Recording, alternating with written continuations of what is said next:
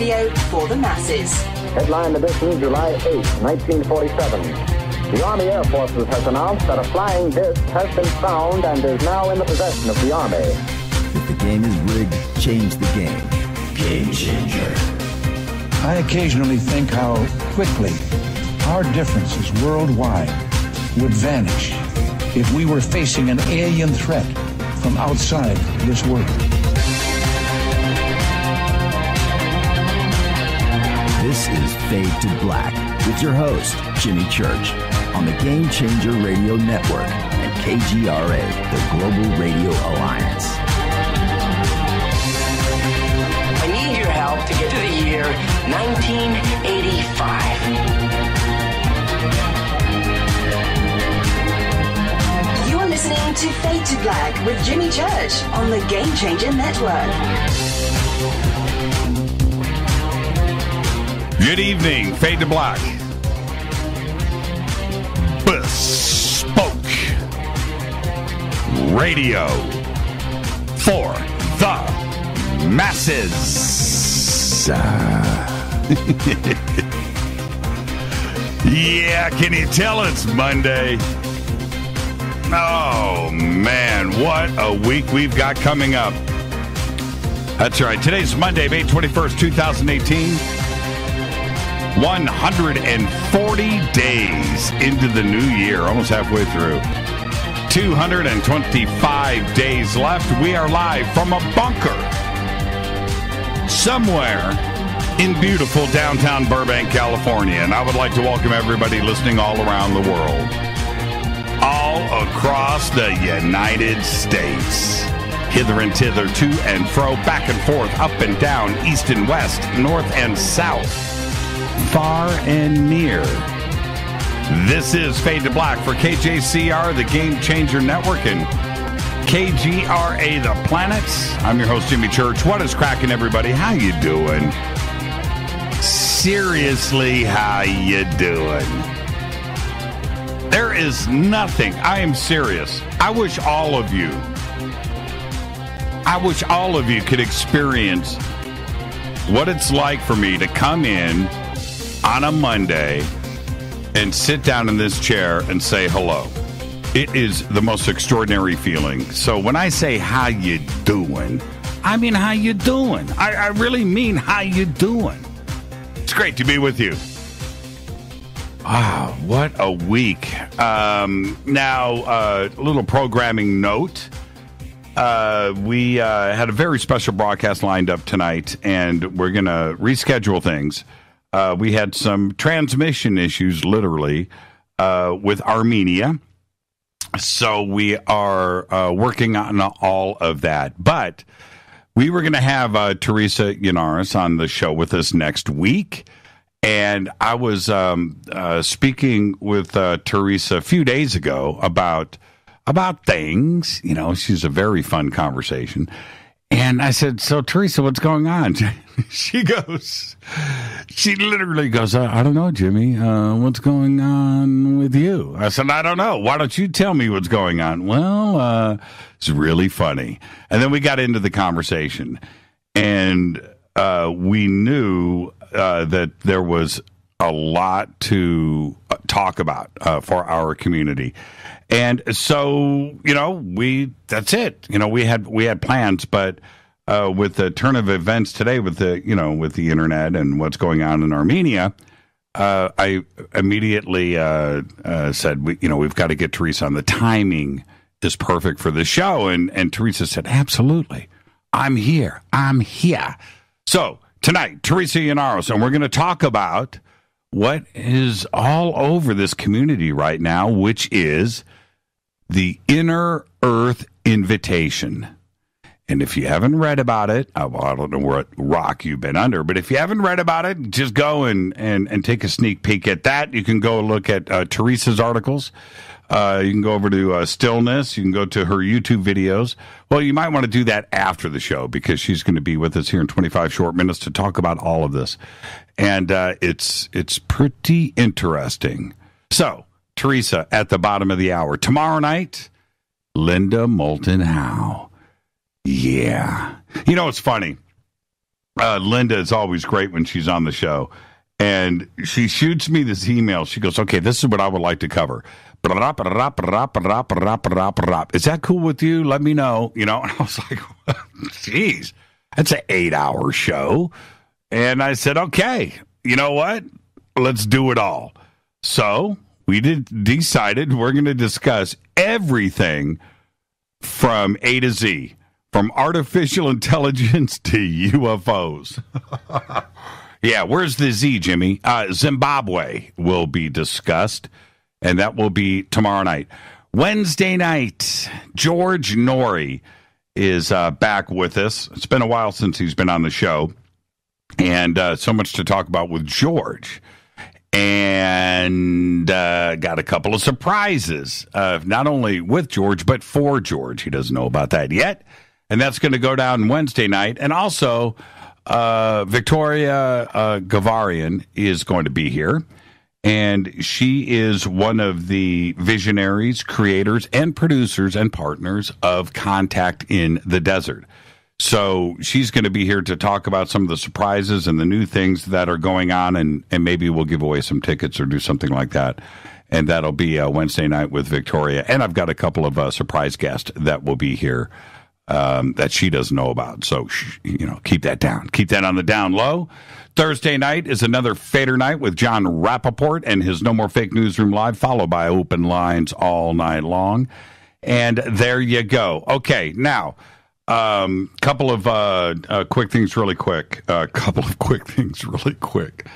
There you go. I need another shot of coffee after saying something that dumb. Okay, here we go. Did I say I was excited to be here? On Stellar. You can go and find us now at On Stellar. You can find me. Very simple, Jimmy Church. You can find Fade to Black. Very simple. It's called Fade to Black. You can find the Game Changer Network. Very simple. It's called the Game Changer Network. You can find Rita. Rita is there. Okay. Now we are phasing out Facebook. So spending all of our time over at On Stellar, and you can go and do that now, onstellar.com. If you haven't already registered, go and do that. It is the next great, most amazing social media platform. Internet 3.0 built for us, and it is amazing. So head over to OnStellar, onstellar.com. I get messages every single day from people just like you going, Jimmy, thank you. Thank you. Thank you.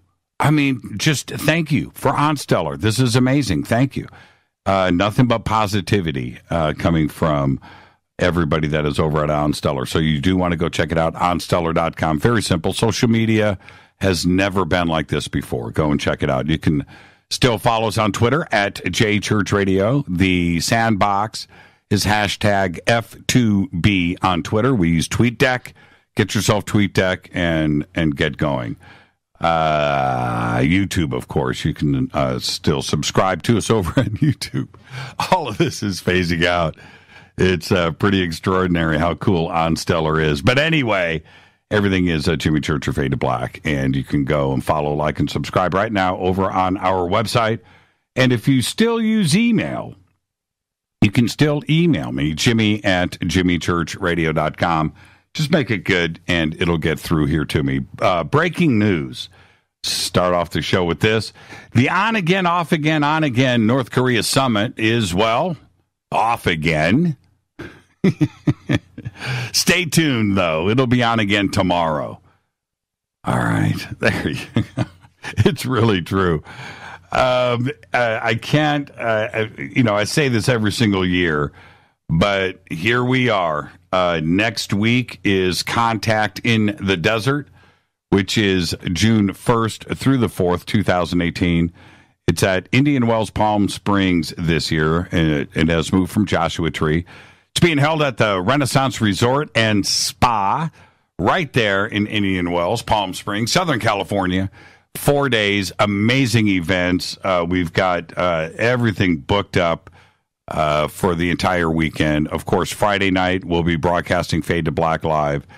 All day Saturday, we have events. We have the George Norrie Luncheon, which is in the afternoon right there on Saturday. You can come and hang out with us. There'll be some other speakers there, too, as well. And if you want to come have lunch with Rita and I, you can squeeze in at our table and go and get your tickets for the George Norrie Luncheon. That is on Saturday afternoon. Saturday evening, I'll be over with George again for the awards ceremony and dinner. And then I'll be hosting the Magic Show Gala event in the main auditorium that evening on Saturday. And then when I'm done with that, I'll be back to the dinner. So I'm just going to disappear for about 15 minutes and go and do that and then come back. But so that's Saturday. And then Sunday, the panel. So I'll be hosting the closing night ceremonies and panel. I've set it up this year where I'm going to have some surprise guests. So that's what I decided to do. I was going to do an all surprise panel. That was I was literally going to put everybody to be announced because I wanted it's Sunday night, and I wish I could have every speaker on that panel because it's the last event of the weekend. So that'll be Sunday night. So come and hang out with us and Contact in the Desert. It is the biggest, best, funnest, coolest UFO conference in the entire world. So come and hang out with us right there in Palm Springs. All right. Let's see. What else have we got going on? Oh, I do want to mention Soul Tech Gathering. We'll be teaching up at ECETI Ranch this August 9th through the 12th. And Corey Good's going to be there. We've got James Gilliland, Jason Quitt, Matthew Ryan, Michaela Sheldon, Teresa, who is on with us tonight, is going to be there. Holly Marie, Mary Gabrielle, Ashley, John Lund, and Dana Harvey are all going to be up there at ECETI Ranch for one of the most amazing weekends that we can ever imagine putting together. And we're doing it all for you. So 300 Fadernauts are going to be there gathered. And we've got the Field of Dreams. We're going to be sky watching. We're going to be teaching all day long.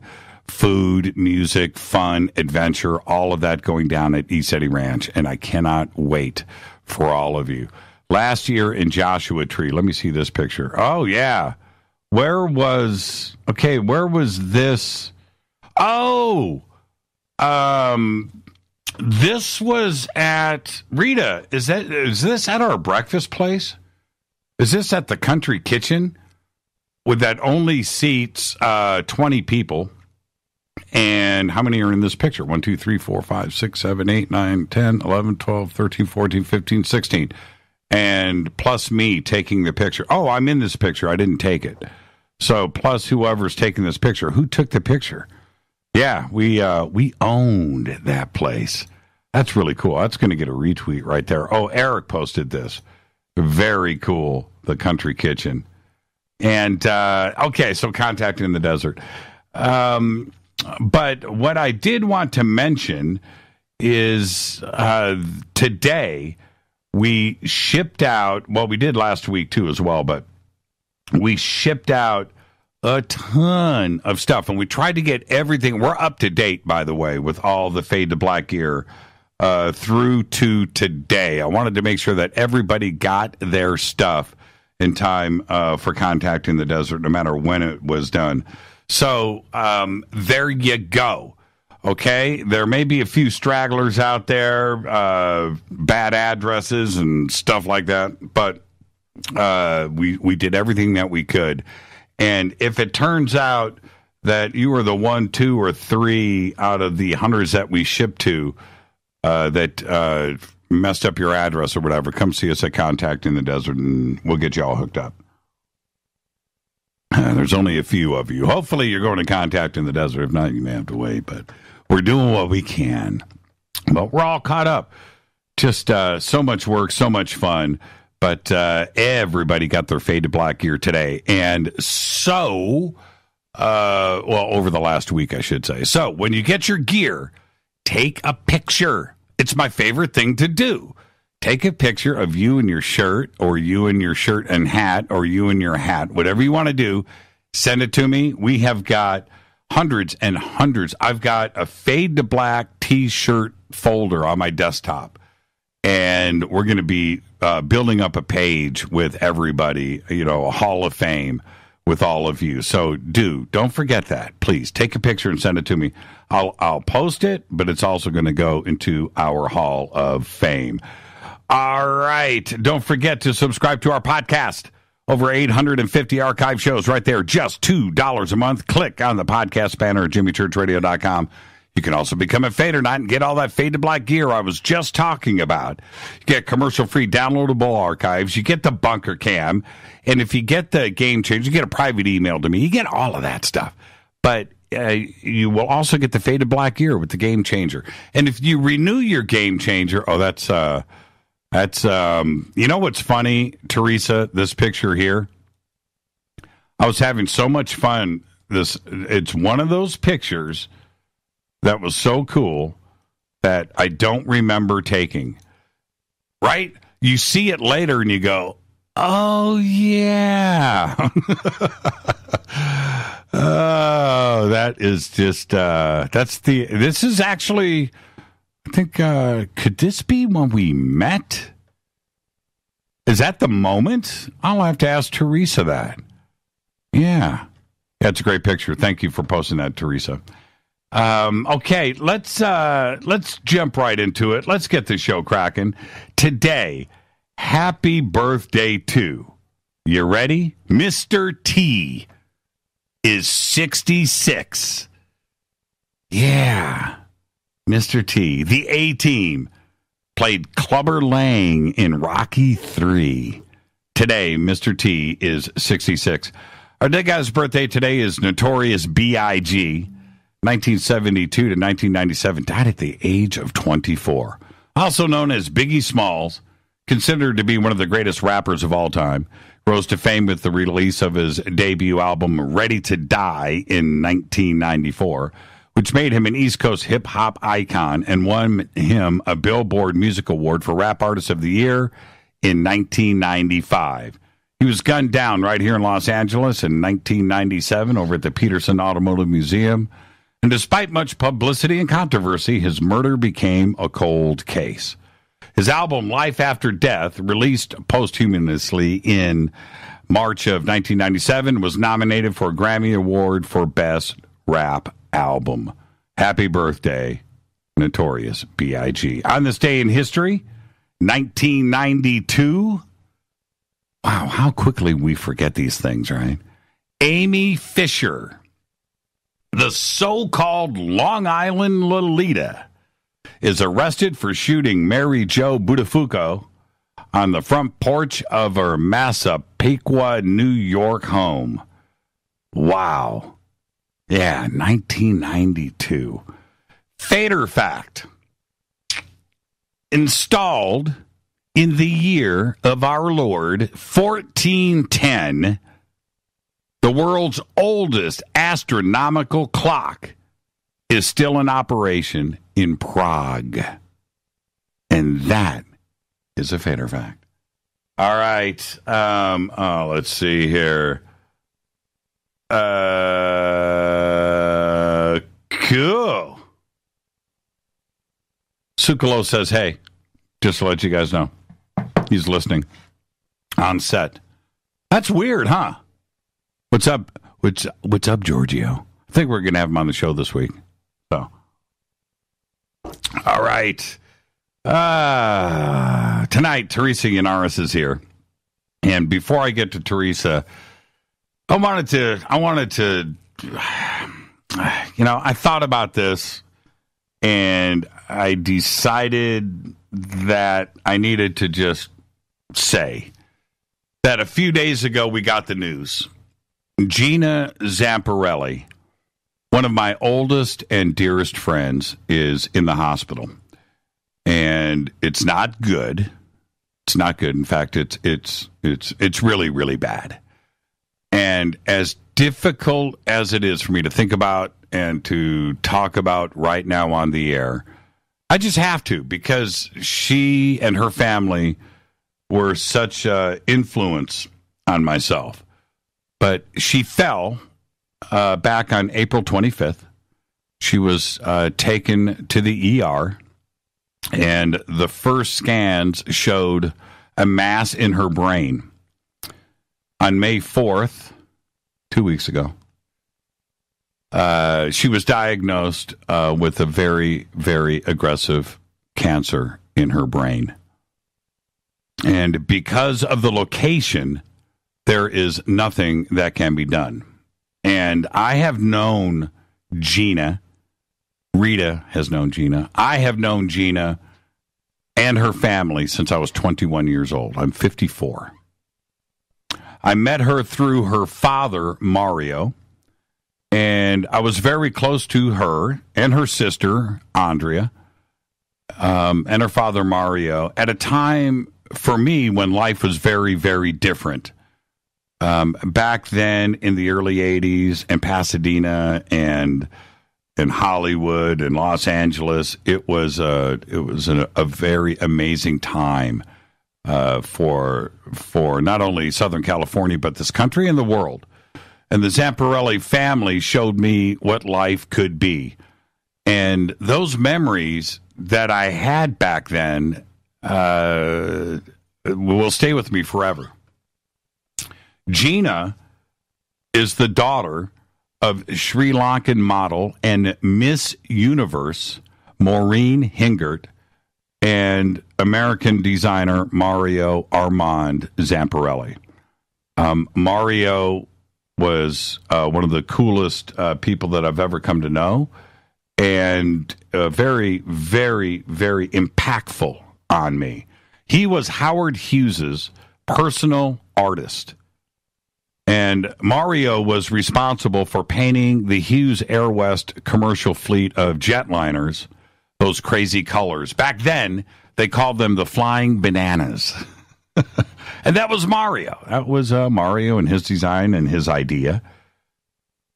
And Gina is the first woman concert promoter to promote concerts in major venues with national-level artists in the United States. She sold out every concert in over a decade of shows in Los Angeles, helping to break in many bands and secure them record deals. She has produced concerts here in Los Angeles at Perkins Palace, the Roxy, Whiskey A Go-Go, Hollywood Palladium, Santa Monica Civic, and the Wadsworth Theater. The string of bands are endless, but they include like Motley Crue, Wasp, Metallica, Poison, Jane's Addiction, the Red Hot Chili Peppers, Rat, Armored Saint, Megadeth, Guns N' Roses, and Van Halen, and 100 others that I just don't have the time to mention right now. There isn't a band from Hollywood back in the day that doesn't owe Gina something.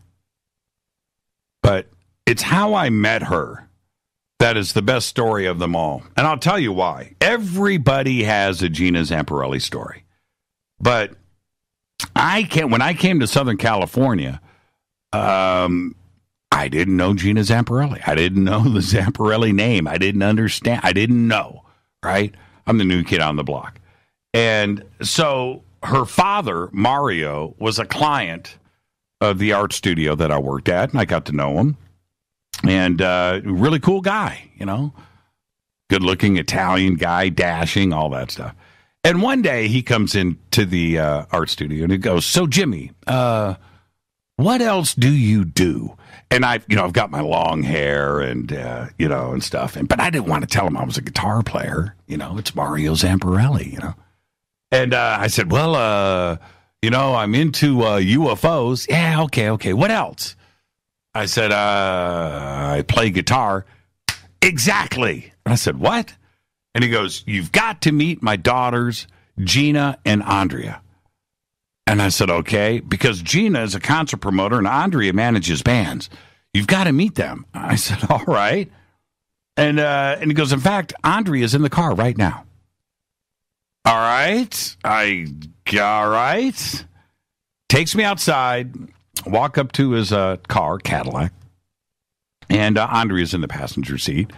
And he says, "Andrea, this is Jimmy. Jimmy, this is Andrea. Jimmy's a guitar player." She goes, "Oh, man, Dad." Well, anyway, I meet Andrea, and I give her my phone number, and later on that night, I get home from work. My phone rings. It's Andrea. And she goes, "Jimmy, what are you doing tonight?" This is a 100% absolutely fact as it happened story. I said, nothing. What's going on? She goes, we're going to come by and pick you up and take you to Hollywood. I said, who's we? Me and my sister, Gina. I said, okay. All right. So later on that night, car pulls up in front of my house in Pasadena, and it's Gina Zamparelli and her sister, Andrea. And they take me to Hollywood. And I did not know who Gina was. I did not know who Andrea was. I just didn't know. And we get there, and and it was like walking around with, I don't even know how to put it into words, her impact and who she was and her influence. I had no idea. And we go to the Rainbows, the first stop. We pull up to the Rainbow, and the seas parted, and she introduced me to everybody that I had seen on MTV earlier that week. I was just like, you've got to be kidding me. What's going on? Well, anyway, it was one of the coolest nights of my life. I met Doug Aldrich that night, oddly enough. Poison 3 years before they ever did their first album. And on and on and on and on and on. I'm not going to waste your time with that. But the point is, from that night forward, from that day that Mario had brought me into his family like that, we were very, very, very close. And Mario helped me out in my art career. He gave me a lot of stuff right out of his garage. He gave me drawing boards and chairs and flat files and pens and ink and triangles and lights and shelving, and set me up with an art studio. And right out of his garage, the stuff from his Hughes office building.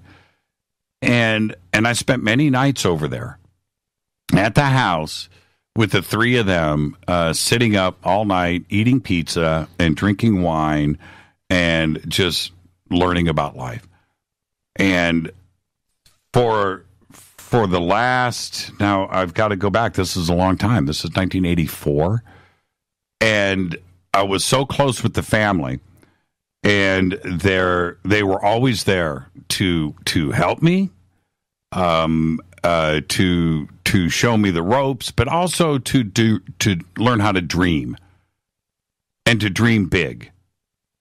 And this news, Andrea passed away a while ago. Mario passed away 5 or 6 or 7 years ago. And one of the things that I didn't get a chance to say goodbye to Mario, but Gina said to me, she said, yeah, he would like to see you. I said, okay, cool. And she said to me on the phone, she goes, my dad and I talked about you last night for so long. And Jimmy, he loves you. And it just meant so much that after, decades of time that goes by, that, these relationships stay there. Well, Mario died 2 days later, and I never got a chance to say goodbye to him. But now this news, after Andrea's left this earth, and now this news about Gina. So I wanted to share that with all of you. It's just a bad thing. It's just a bad thing. All right, so thank you for letting me get that out, and I will be right back with our guest, Teresa Yanaros. Stay with me.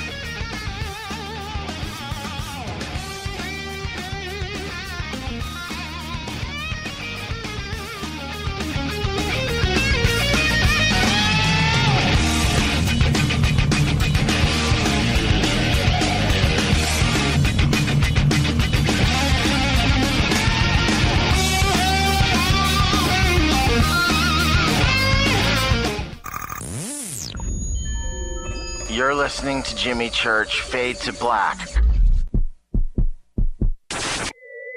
Fade to Black will now pause for alien identification. The station that talks the net. KGRA Radio. When you take the beans from Central America with dashes of Indonesian and African mixed in and then roast it to the dark side of Fade to Black, you create the ultimate brew of fringe. Introducing the Fade to Black blend from River Moon Coffee. Yes, River Moon's darkest customized roast was created for the love of Fade to Black. The alchemy of masterful roasting and smoking the beans is in every sip of this full-bodied, dark Java. I need my coffee dark, deep, with distinct bittersweet chocolate highlights, just like the bunker.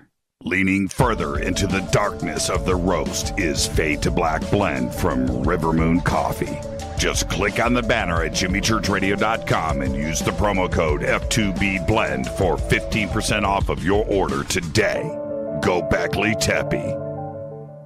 What can I say about the most popular tea on the internet? And what do customers say about Life Change Tea at GetTheTea.com? A lot. But by federal law, we at GetTheTea.com cannot make claims to how this product can enhance your health. We cannot even post our testimonies without being in compliance. So how do we get past the hump? Try our products at GetTheTea.com and see for yourself. You can send us a testimony, but we just can't post it. Bummer.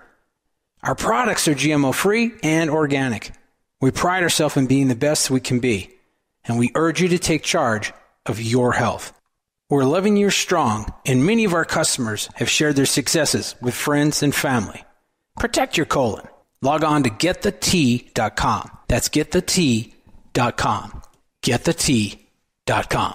GetTheTea.com. 9 out of 10 geneticists agree. Fade to Black is not your father's radio show on the Game Changer Radio Network and KGRA, the planet. Win big with KGRA this summer. Tickets and hotel accommodations to the biggest conferences, autographed books and DVDs, chances to win all-inclusive conference cruises, and private dinners with your favorite KGRA hosts. Click the contest tab at KGRAradio.com for your chance to win big this summer. Your contact for the best alternative talk radio on the planet. KGRAradio.com. Hi, this is Rob Reiner from Anvil, and you're listening to JimmyChurchRadio.com. What's up? I'm Chris. What up? This is Kyle Massey, and you're listening to Jimmy Church Radio.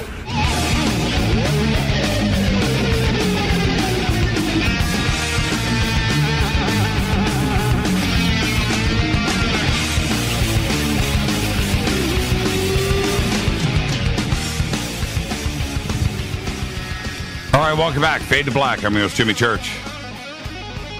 It's Monday, kicking off an amazing week here tonight. Teresa Yanaros is with us. Tomorrow night, Linda Moulton Howe. Wednesday night, George Norrie and Victoria Gavarian are going to be here. And got some surprise guests throughout the week. I guess Giorgio's going to do a drive-by, so we're going to do that too as well. Thursday night is another Fader night with John Rappaport and his No More Fake Newsroom Live, followed by open lines all night long. Tonight, Teresa joins us.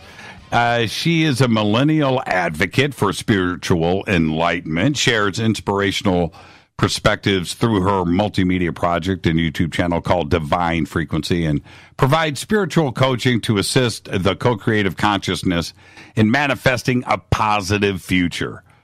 Her bubbly personality, yes, she has that, down-to-earth perspective, and a genuine curiosity serve as a springboard for all of her projects. And her book, What is Magic, is a spiritual coaching and tarot readings and interviews, research projects, dissemination of disclosure and outing of deep state atrocities, and Collaboration with alternative news media website Stillness in the Storm and others help souls aligned with her vision of actively seeking a positive future for the co-creative consciousness. And tonight we're going to discuss the recent Inner Earth invitation that spread around our community over the last week and its connection, are you ready, to a dream she reported about just days before the announcement. I'm going to get to the bottom of all of that as I welcome back Teresa Yanaros. Teresa, good evening. How are you? I'm doing well, Jimmy. How are you doing tonight? Just thank you for the emergency today. I mean, you're the best. I mean, this is a family, and we're going to have you on next week, and you could have played the diva card. You know, Jimmy, I'm booked. You know, I've got stuff to do, but yeah, you came in tonight, and the timing is probably better. It's called synchronicity that you were on tonight the next week because of what has been going down in our community. Right. And we're going to get to all of that. I want to address a couple of things first. I enjoy your energy, and from the very first time that Rita and I were able to sit and watch you give some of your first public appearances, we were like, okay, Teresa is on it. She's on it. And we got it from the word go. But there are those out there that would say that you're too young to have it, right? You're too young to have these experiences and to share and to teach. But I see it the opposite. But and I know you've heard these criticisms, how do you address that when somebody says you need to be older to speak like this? Well, I do what I do, Jimmy. That's the reality.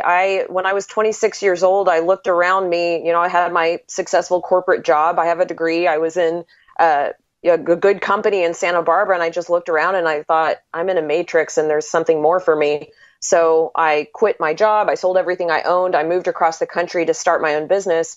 And I was reading this book called Journey of Souls by Dr. Michael Newton, which made me start having these out-of-body experiences that I could not explain. And it only expanded from there. The last 4 years of my life have been really crazy, as you know, personally. And things just really started happening for me on the mystical side. So I wrote a book about it, What is Magic? And after I wrote that book, I started speaking publicly, and ever since then, it's just expanded for me, and I'm just going to keep following this path. And you were talking about synchronicity, and I've just been following that path of synchronicity, and I have felt more supported by the universe and my community as I just keep speaking my truth, and I keep having these unexplainable experiences that, especially in the last year, have expanded so much that I'm actually working on a new book.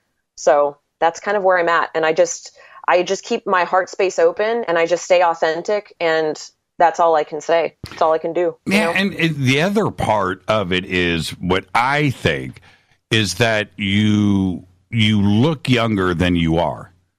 Okay? Now, I'm not saying that you're 75 years old. That's not what I'm suggesting. But you certainly look younger than you are, and most people don't know how old you are, and you've got all the opportunity in the world to have the life experience needed to discuss these very important subjects. Right. Well, and something that's always been with me my whole life, I've always been looking forward. Okay, what's next for me? Am I learning something here? I'm not learning, I'm not growing, and then I'll shift forward. And I've always been that way. That's why I graduated from high school at 16, and I graduated from college at 20, and I just kept pushing and going. And I have been through a lot, and I'm 30 years old, and I feel like every year it's like I'm a completely different person because I look back at the prior year and I just push myself to have as many experiences as I can that are very deeply meaningful. And so that comes into play with what I talk about publicly, which is connecting to magic, which is our conscious awareness, being present in the moment and being able to obtain everything that you can out of your experience. And there's another part of you and your generation and the generation underneath you. Believe it or not, you're not the youngest generation now, Right. You're going to be like me. Wait till you have to talk about this in 10 years when you talk about the generations underneath you. But you and your awakening and your enlightenment is shared by those generations right around you and below you. They are fully awoke. And I know that's poor English, but they're fully awoke. I used to, the conversations that I have with those that are under 30 are conversations that I thought were reserved for, 50, the conversations are heavy and they're open and they're so on the money. What is it about you and your generation and the generation underneath you that make you guys so awoke and understanding? It blows my mind. Do you have an explanation? I wish I did. No, well, I do believe in the collective consciousness, and I think that we are collectively expanding. So I wouldn't even just say that it's all of the younger folks. It's everybody on this planet right now is really being activated. So that's manifest in the younger generations from a younger age, because everybody's going through this shift together. And I also believe that because of the internet, I mean, we could talk about the internet, but it just creates a space where you can go out, you can find people that are having similar experiences that you're having, so you don't feel so alone. And because we've created this global community now since the 90s, the new generations coming into this world, everything's so much more accessible. So their experience is able to expand so much faster and with so much more clarity from a younger age. It doesn't matter if I'm speaking to somebody that's 8, 9, 10, 11 years old, which I've done a lot. I enjoy that. But, 15, 16, 18, 20 years old, talking about these subjects that even for me, as an adult at the age of 40, 45, were difficult for me to accept and to grasp. And, you got to keep the mind open so you can move forward. But some of it it's difficult to understand. It gets into physics and astrology and astronomy and in history, all of these complex things. And we start throwing in 3D, 4D, 5D, and vibrations and chakra. It's a mind-blowing subject, but these kids know more about it than I ever have, and I'm so appreciative. But it's just shocking to me. It's like it's in their DNA. Something's been activated. Well, it makes you wonder if more people on the planet are having more mystical experiences in the last 20 years, if that's actually expanded too. And when you have access to learning about the technology that you have inside your body, because of the internet and other people being able to connect to other people that are having similar experiences, it seems as though that would mean it would expand and be more accessible to everyone. Well, and for you, is it easier to speak to your age group, or are you okay with, those that are older than you, us old guys like me? Well, I love speaking to my age group and younger, but I do find that the majority of my audience is my age and older. I don't really know why that's the case, but it is. And, when I do come across people that are the younger generations that find my material, I get really excited because I have now a platform to ask them a bunch of questions. And learning how to reach those younger generations, I think, is key. And that's definitely something that I've been focusing on with breaking down. For those of you who watch my YouTube channel, I've been breaking down symbolism in the music industry, which I think is very interesting to the younger generations. I had a video about Ariana Grande go semi-viral, and that was really interesting to see. So I am venturing out to try to bring these esoteric occultic topics to the younger generations that in a way that's more accessible to the mainstream. Yeah, and I want to know, I want to feel good that, after I, depart this plane, that we're in good hands. And I feel that not only are we in good hands, but the future is bright. I wish I could hang out for another 50, 60, 80 years to see where you guys are going to take this. It's going to be fun. I'm really excited. I think that I feel like everything's sort of coming together. Everybody's doing their thing. And what I focus on bringing to the table is connecting people to their personal power, their mission, what they need to be doing. And I think the more that everybody connects to that within themselves, understanding that they are here for a reason and they need to be doing that, the more everybody does that, we're going to expand more and more in the collective with our co-creative power, which is the most important thing. And I think people are waking up to that. They're realizing, wait a second, I am activated. I am important. I am necessary to what this is that we're creating. And the more people stand up and they shake off this disempowerment that's been projected onto us, you shake that off and you feel your soul shine through, and now you feel empowered to do whatever it is you are here on the planet to do. And that right there is the key, and that is how we will change the world and how we are changing the world. And you have chosen, and I've spoken to you about this so many times, but it's not going to get old for me. You and your generation, not to kick a dead horse here, understand multimedia. You guys understand the art of not only creating a video or a podcast or taking advantage of the internet or a blog. You guys fully get that, and you have chosen to take that approach and you've just written your first book too as well. So you've got this multi-pronged approach to getting the message out. And yes. So was that a conscious decision?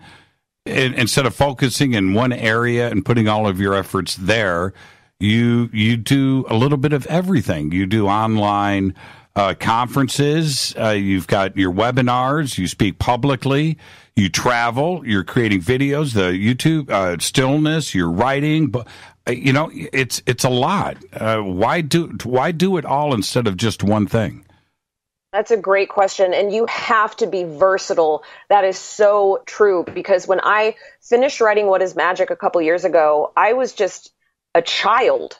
Like, looking back to me 2 years ago, I had no idea what I was getting myself into. I had written this book about metaphysical experiences, and then I thought, how the heck am I supposed to get this out into the world? I don't know if anyone even cares what I have to say, right? So you have to think about it from a marketing and advertising standpoint. And I thought, okay, I need to figure out what I need to do next. So I meditated for a whole week, and what I was hearing was start a YouTube channel. And I thought that was really stupid, Jimmy, when I first heard that. I was like, surely I'm not hearing this as a message, but neither here nor there. Finally, after hearing this enough, I said, all right, I'm going to do it. I'm going to start a YouTube channel. And when I started the YouTube channel, I was working really hard to produce this really great, well-produced content. And it wasn't enough. You can't just start a YouTube channel. You have to hit it from all ends. So I started doing everything I could. I opened up my social media publicly. I started posting every day. I started a website. I started posting articles. I started going to conferences to meet people and network and help other people with their projects. And then it just starts to expand. You start to meet people that are like you, that are interested in the same things, that have the same mission. And now you sync up with those people and you start to expand. And you have to hit it from all ends. In my opinion, that's what's worked for me. And it's still it's an everyday process, and it's not easy, but it's worth it, because when you're driven to get your message out, when you're connected to your soul purpose, you have these tools available to you and you want to use them. You want to access them. And what we've created here is just a wonderful network. I mean, OnStellar's amazing, and other social media, and then just all of us networking. It's great to have these opportunities, and you have to broker relationships and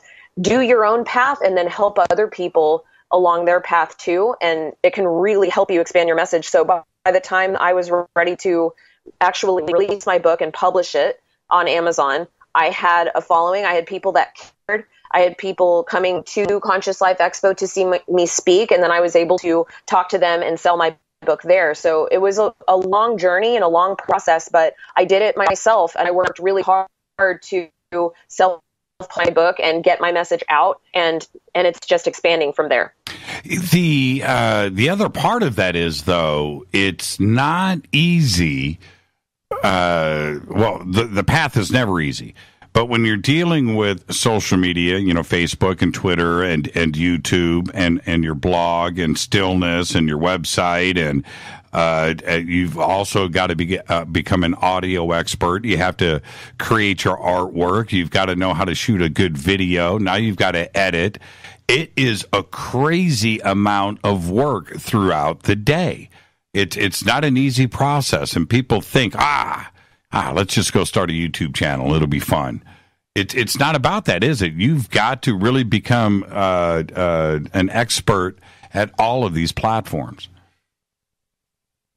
Yeah, I'm a one-stop shop, and my friends call me a machine because they see me working on the computer, and you're jumping around from Photoshop to all kinds of different programs and I'm pretty techie. I went to school for journalism, so since I was younger, and I ran a website when I was 11 too. I started a Harry Potter website. That's a fun fact about me. But so I've always been into web development, and then after college, I went into technical editing. I worked in software development, so I was already there. And so by the time I shifted into starting my own business, luckily I already knew how to edit video. I knew how to shoot video. I knew how to, edit images and things like that. But man, I'll tell you, I've learned so much over the last couple of years because, man, you're totally right, Jimmy. It is a crazy amount of work that goes into doing what we do. And, for some people that don't understand, and then you kind of give them a little bit of a window into what your day looks like. You're like, oh, wow, you're working, basically on average 10 hours a day with no days off. But you do it because you love what you do. I'm living my dream right now, so I wouldn't have it any other way. But the reality is, it is a lot of work. The other part of it is to develop the relationship with those that are following you, and you've got to take care of your online version of yourself, because you're always defending yourself. So you have to do that. And you're now a PR person too as well, because of what the internet has turned into. It's not just simply spreading the message, but it's also being a PR person and protecting yourself, which it's turned into a full-time job as well for anybody. Absolutely. You have to make public statements, and then engaging with your community. It's so important. I have a Facebook group, and I engage there, and I engage as much as I can. I do receive a lot of emails. I do the best that I can there. And then I post on social media, and I invite the community to, tag their businesses in posts that I release on my public page. I'm actually working on a project right now that I'm super excited about, that involves musicians and artists. So I'm calling out to musicians and artists who have original work that they would like featured. And I'm going to be putting together a compilation video that's going to feature these professionals. So I do what I can to really create and nurture an environment, which I know you do very well with your Fadernauts. Shout out to my Fadernauts. Love you guys. We've been a crew for a really long time now. So yes, I mean, it is a full-time job. You are a one-stop shop, and you play multiple roles. And it's fun because when you don't know, you're traversing uncharted territory. You're going to be learning a lot as you make mistakes, and you just do the best you can. I try to be as authentic as I can. So I have nothing to hide. You don't have anything to hide when you're being authentic, and you just speak your truth. You try to stay as close as you can to logic and reason, while also allowing your emotions to flow through. And that somehow has worked for me. I've gone through some things, like especially in the last couple of weeks, that's been kind of hard, but I've stayed true to myself throughout the whole thing, being completely honest publicly. I did a live stream last Friday that has, over 15,000 views, because I just hit record and started speaking my truth, and people were watching from all over the world. And I knew that I needed to do that at that moment. So many people were asking me questions. So yeah, I mean, when you're a public person, sometimes it's easier just to make a public statement than to have to respond to hundreds of emails. Right. And have you started to see a change in those that follow you? Are you starting to get that positive feedback? I get a ton of positive feedback, and I would say that the majority of the feedback that I get is positive. And at these times of crisis, I wouldn't necessarily call it a crisis, but it was kind of a mess, and we'll get into all of what happened. You know, it was very intense. You do see a rallying of support, which is amazing. Like, I totally love my divines. There are so many people that I have met over the last few years that I just don't know what I'd do without. And I know you probably feel the same way about, you know, the people that follow you and listen to you on Jimmy Church Radio. And it has been an amazing ride, and I have felt fully supported. And when you do have naysayers, it just, for me, the way I look at it is it provides me an avenue, a platform, and an opportunity to speak to larger issues. I always try to look at the big picture and try to cut out some of that negativity. It is hard, though. I'll be completely honest with you, Jimmy, especially being a woman, and I'm not trying to play the woman card, but there it is. I get a lot of negative comments daily on my YouTube channel and things like that, but you just have to let those go. You got to let them go and realize that there's a resounding positive message being given to you, and you are supported and all of that. So I do remember that, and I try to hold space for that, and give myself the credibility, and then just kind of move forward with as much of a positive attitude as I can. Some days, you know, I would say maybe once a month it becomes a little crushing, but other than that, I would say that I generally have a positive outlook. As you know about me, because you know me personally, I am generally a very positive person. Well, let's take a break right here, and we'll pick up when we come back, and we're going to discuss with everybody this crazy week or two of yours, and the rest of our community was certainly along for the ride. Our guest tonight, Teresa Yanaros. This is Fade to Black. I'm your host, Jimmy Church. More Teresa right after this short break. Stay with us.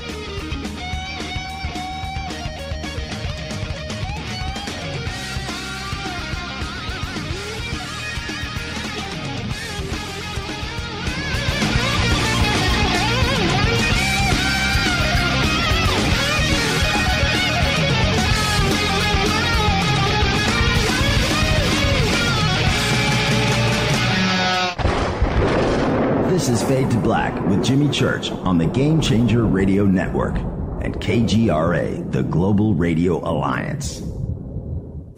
This is KGRA Digital Broadcasting Station, Salt Lake City, Utah, Van Buren, Arkansas.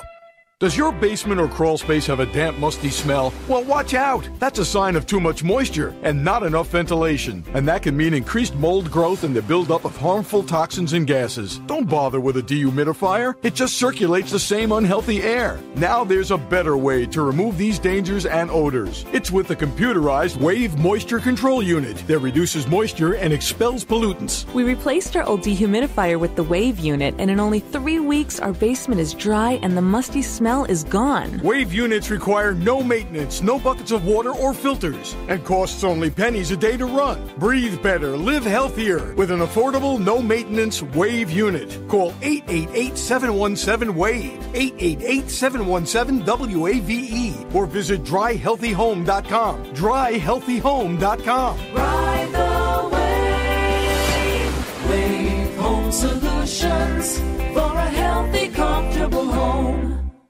Hello, I'm Katie, and you're listening to my main man, Jimmy Church, on jimmychurchradio.com.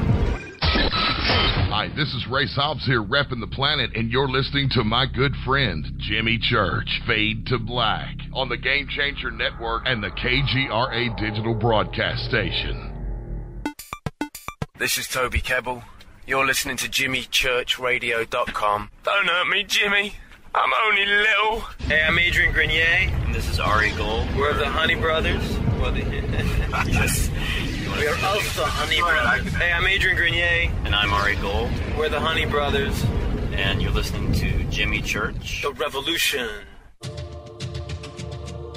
Ancient Life Oil. Life-changing. The real oil. CBD is truly Ancient Life Oil from the source. This oil has no psychoactive effect and is also legal in all 50 states. When you're healthy, you're happy. The truth about this wonderful plant is that it wants to give back to mankind life, longevity, and happiness. Ancient Life Oil are golden grade, all organic, non-GMO, and infused with high-quality liquid coconut oil. It's simple. Just go to ancientlifeoil.com today. That's ancientlifeoil.com. The best, purest, organic, and non-GMO CBD in the world. Go back, Lee Tappy. The statements made regarding these products have not been evaluated by the Food and Drug Administration. These products are not intended to diagnose, treat, cure, or prevent any disease. Please consult your healthcare professional about potential interactions or other possible complications before using any product. This is Micah Hanks of the Gralien Report, and you're listening to Jimmy Church on Fade to Black, across the globe on the Game Changer Radio Network and the one and only KGRA Radio, The Planet.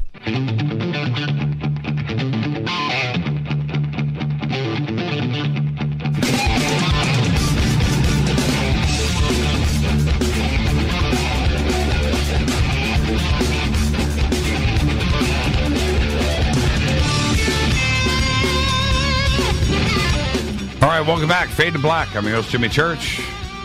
Our guest tonight, Teresa Yanaros. And tomorrow night, Linda Moulton Howe's going to be here. Wednesday night, George Norrie and Victoria Gavarian are going to be here. Special guests, too, will be with us on Wednesday night. Thursday night, John Rappaport and Fader night, and open lines all night long. Back to Teresa. Okay, now, so Teresa... let's start here. Yeah, what's up? Let's start here. Let's go back. You started to tell me last week. Now, I read about this, and I saw the post, and I saw that, but you personally told me about the dream. So let's actually go back, because it seems that this may have, and we're going to try to clear this up tonight, have kicked all of this off. I'm not so sure what is going on, and so I want a timeline here. You had a dream. Yes. What was the dream? When was it?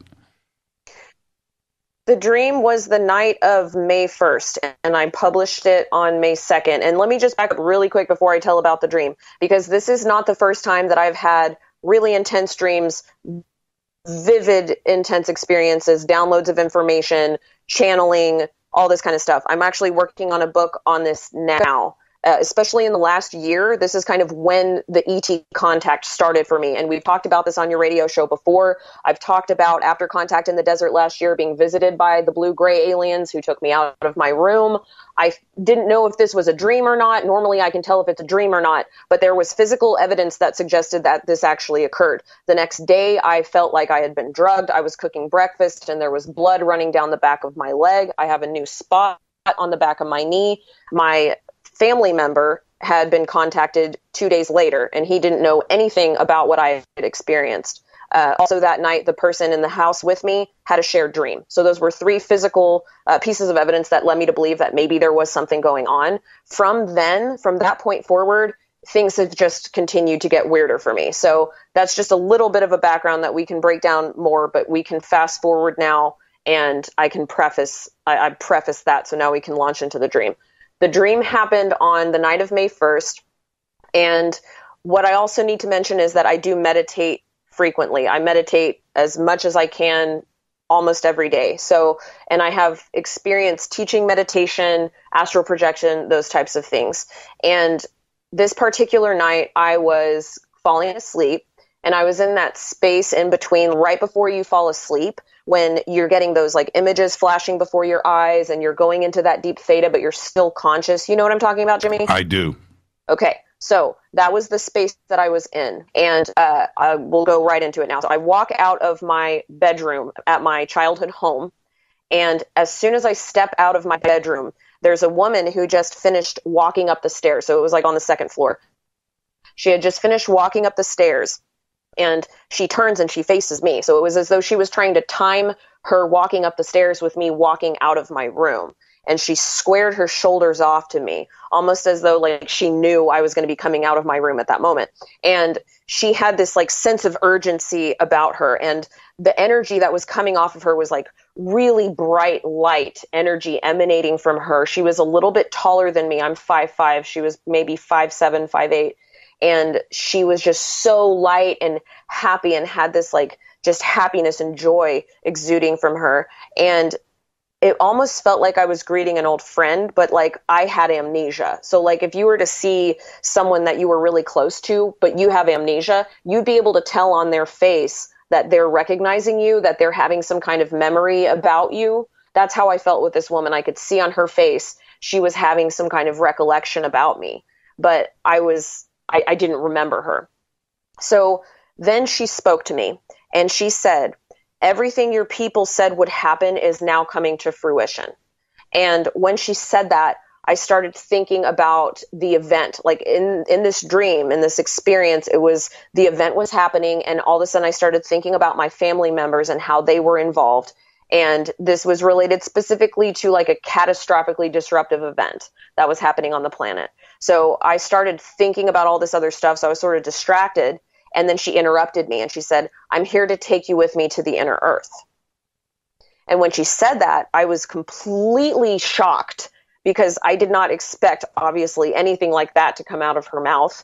And so I'm just standing there looking at her in shock. And then she said, you can come with me, but you'll never be able to see your family again. We don't have much time. We're going to have to leave in half an hour, and that should be enough time for you to gather your things. And she says this to me, and there's like a moment of silence that's hanging there in the air. And before I can even think anything, she says, will you come with me? And when she said, will you come with me? I could hear this hopeful tone in her voice. Like she was hoping that I was going to come with her, and I could see it in her eyes. And I didn't have a whole lot of time to think. And so I just answered. I said, yes, of course I will come with you. And so before I can say anything else or anything else happens, she just turns around, she walks down the stairs, and then I have this sense of urgency now because she gave me a timeline. So I turn back around, I run through the open door to my room, I throw the suitcase on the floor, and I start throwing things in the suitcase. I have no idea what I'm doing at this point, and I'm thinking like, what does one bring to the inner earth? I have no idea what I'm supposed to pack in this bag.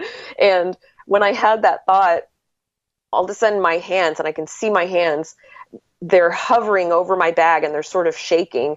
And I realized, wait a second, what am I doing? Like, I can't leave, can I? And I was overcome with sadness as I was thinking about my family that I was going to be leaving, and I didn't know what to do.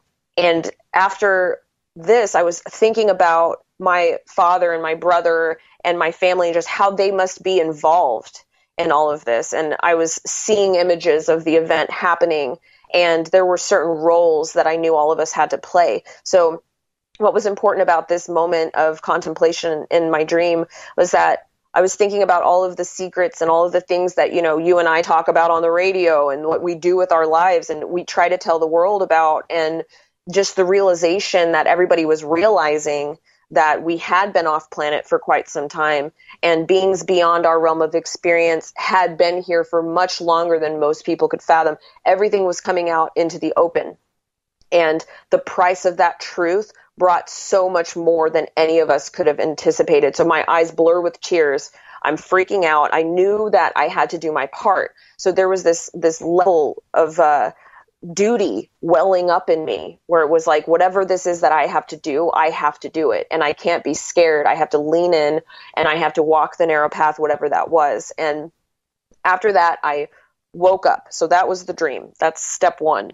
I'm listening. You can't stop. Okay. Don't even think about stopping. Okay. All right.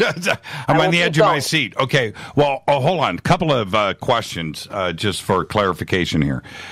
Yes. You said that you saw the roles for yourself and everybody else. What did you mean by that?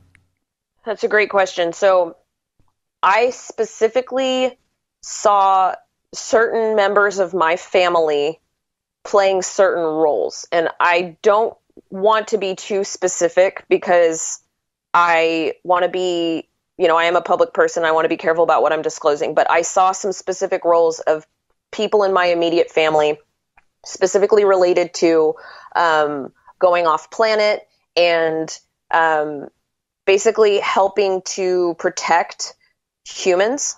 So there's a thread that I believe that my family has a connection to this role for generations upon generations. So I don't think that this is like just abnormal. I don't think it's a surprise or a coincidence that I am living the life that I'm living now, if that makes sense. You know, if that makes sense. Well, then you said, you know, tears, right? And it sounded like to me, I just want clarification here, that you didn't want to go. That your job was here on the surface, and there was too many other things to do, like hang out on Fade to Black, right? You can't do that from the inner earth. But is that what you are trying to say?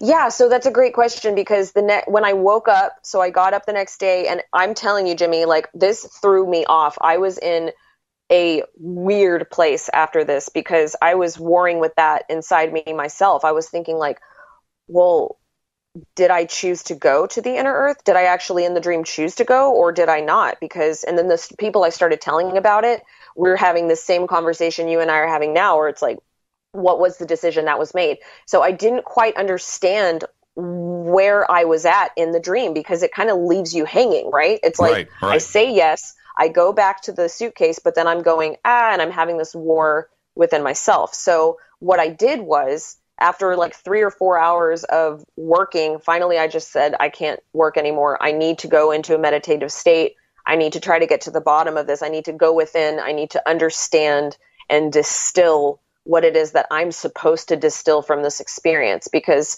it takes time to process.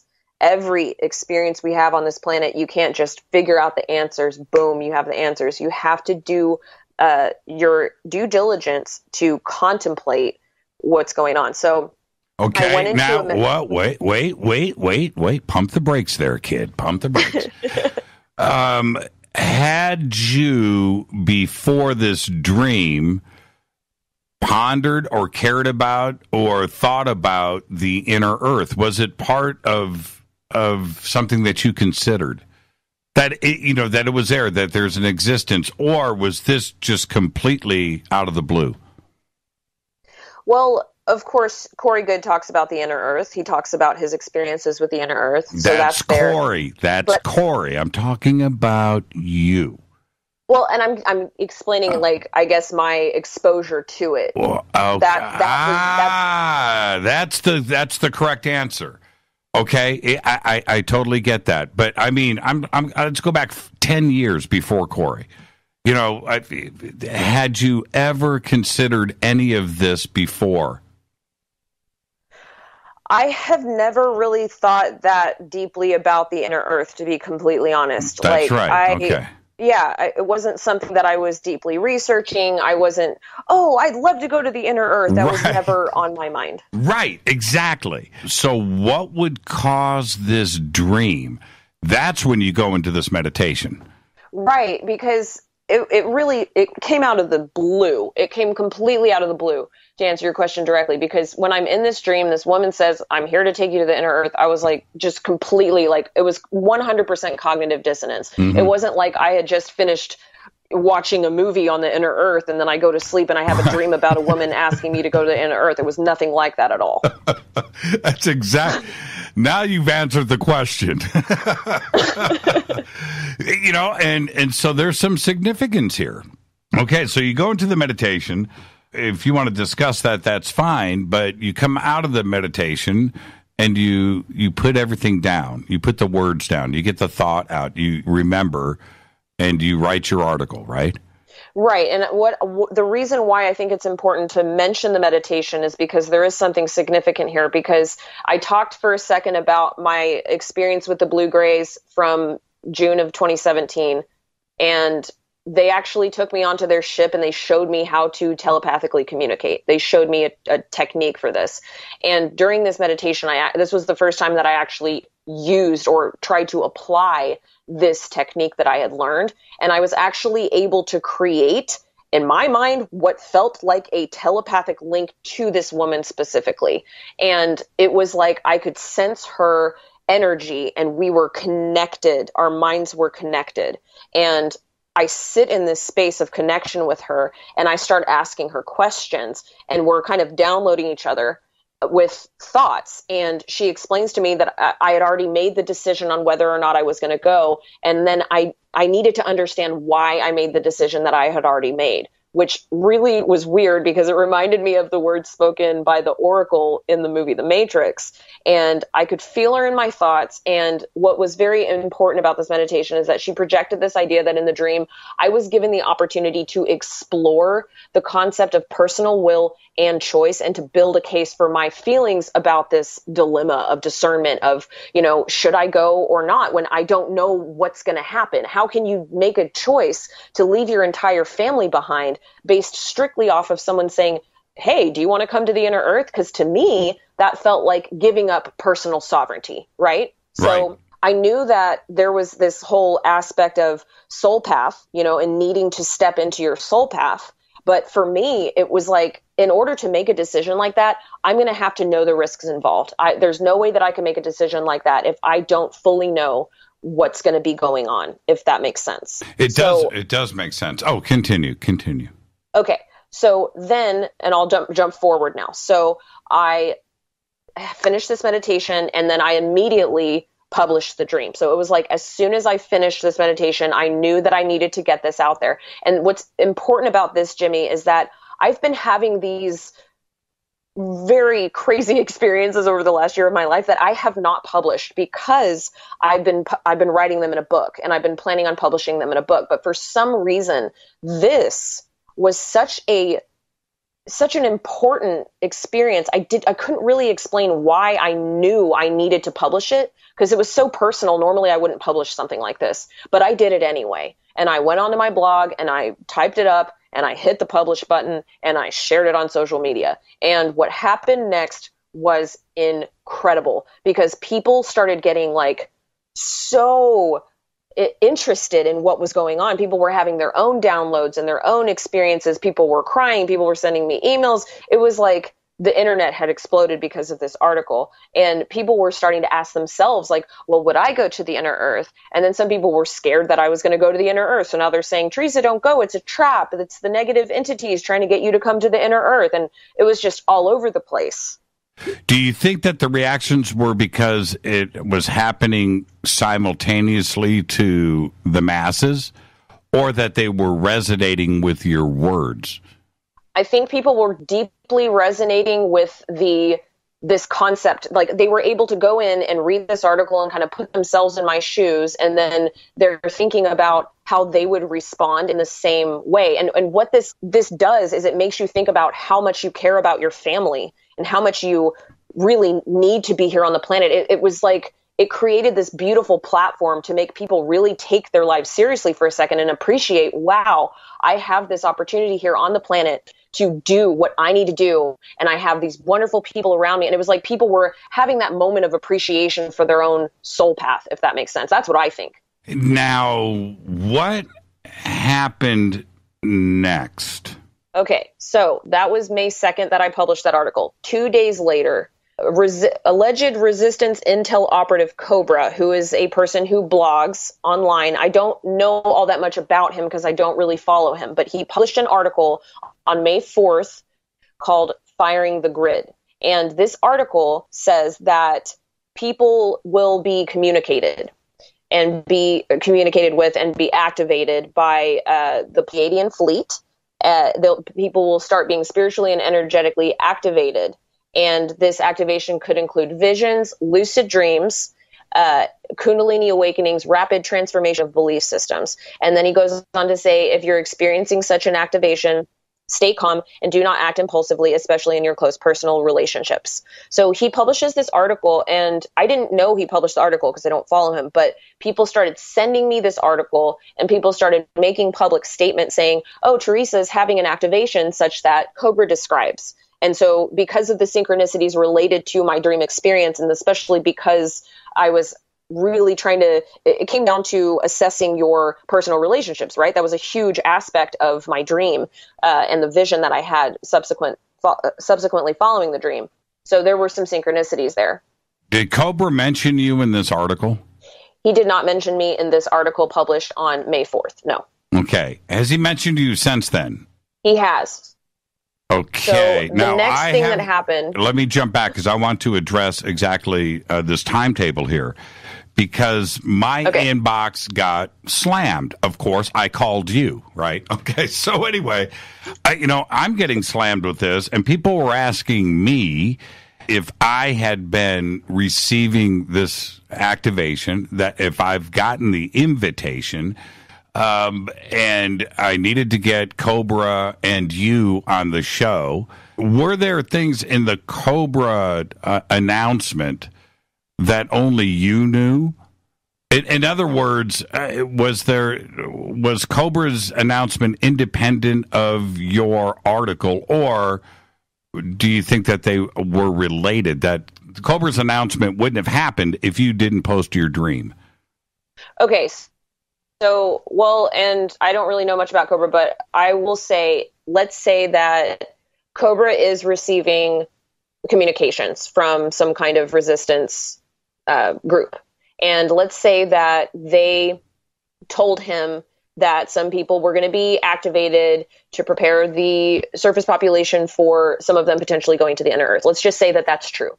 So if that is true, and they told him not to disclose that to the public until the public was ready, and then I released this dream as an article, and now it's out there in the public eye, maybe then he's contacted by the resistance and they say, okay, now that this is out in the collective consciousness and people are talking about it, this is a good time to go ahead and release the protocols that he released later, which we haven't talked about yet. But that's one theory that could be the case. Another theory could be that he just, saw what I posted and then made something up, but I don't know. I can't say which is which, but if he is being contacted, then that could be a reason why he waited until I had published that article. Does that make sense? Yeah, it does. It does. I know that he's got a certain following that is out there. Okay, I get that. And I get the emails every single day about Cobra. And I get that too. And those out there listening, they know who has spoken to me. All right. So there's no question about that. But the timing of it feels a little bit suspect to me. I need more to think that to feel like there's something here. And I'm being kind right now. I'm not saying what I really want to say.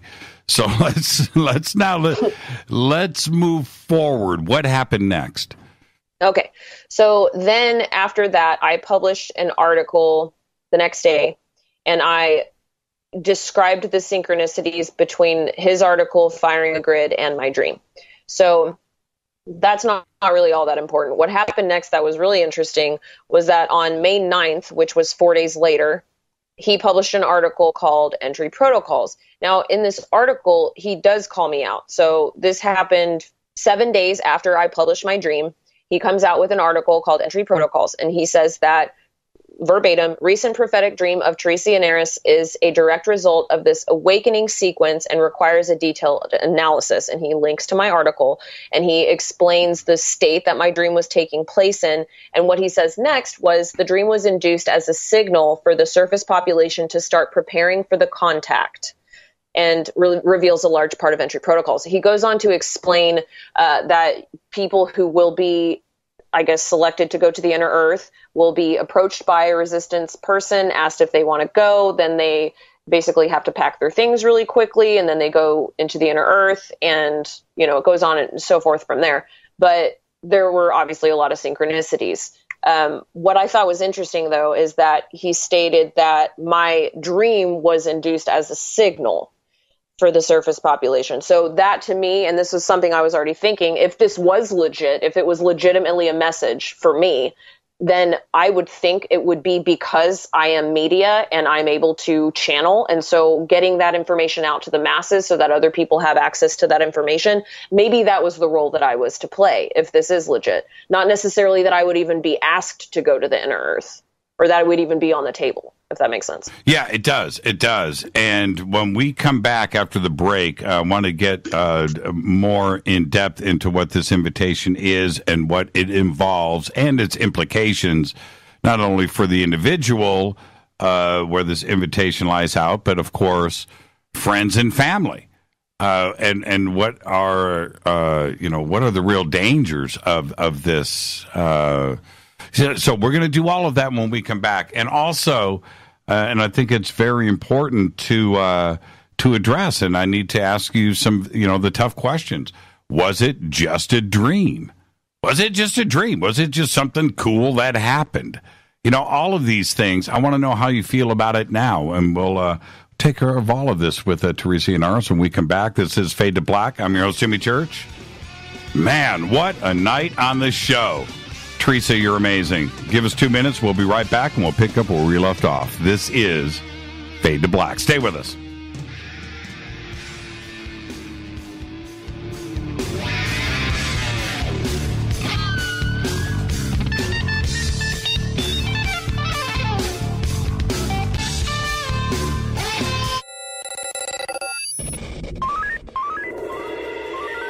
Way out here, we listen to Jimmy Church. You're listening to Fade to Black. Always on the edge of the hottest alternative talk. Jimmy Church with Fade to Black. KGRARadio.com. ¿Qué tal, mis amigos? Yo soy Mario Carson, el tiburón, y los invito para que escuchen a mi buen amigo Jimmy Church Radio. ¡Claro que sí!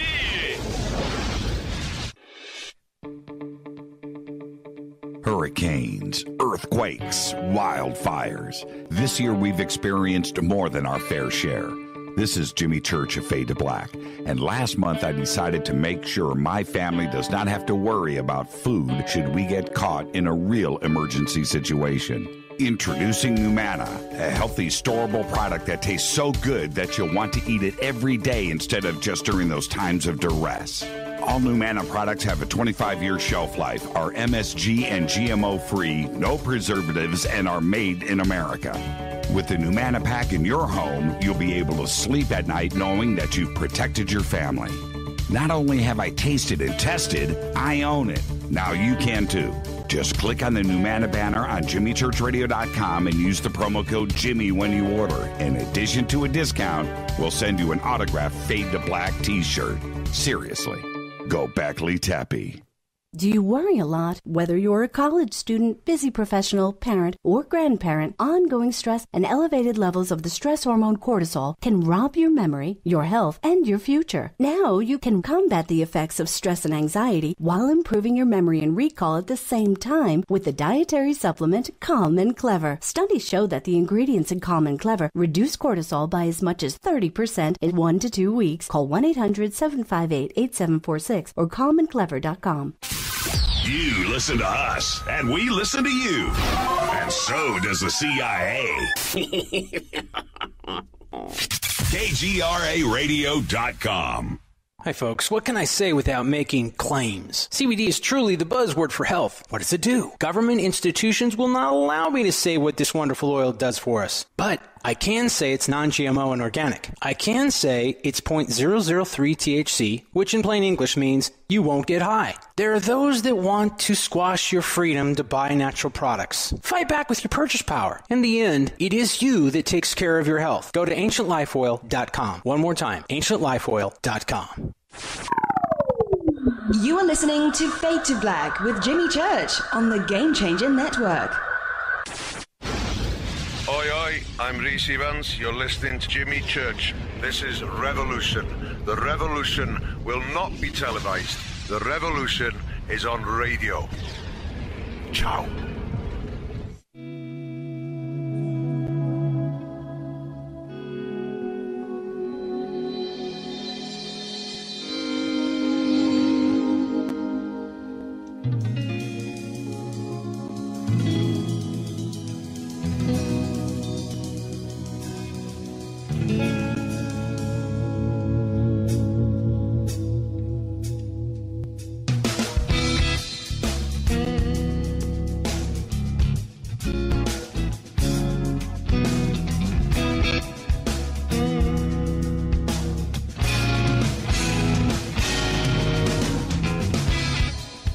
Welcome back, Fade to Black. I'm your host, Jimmy Church. Tonight, Teresa Yanaros is with us.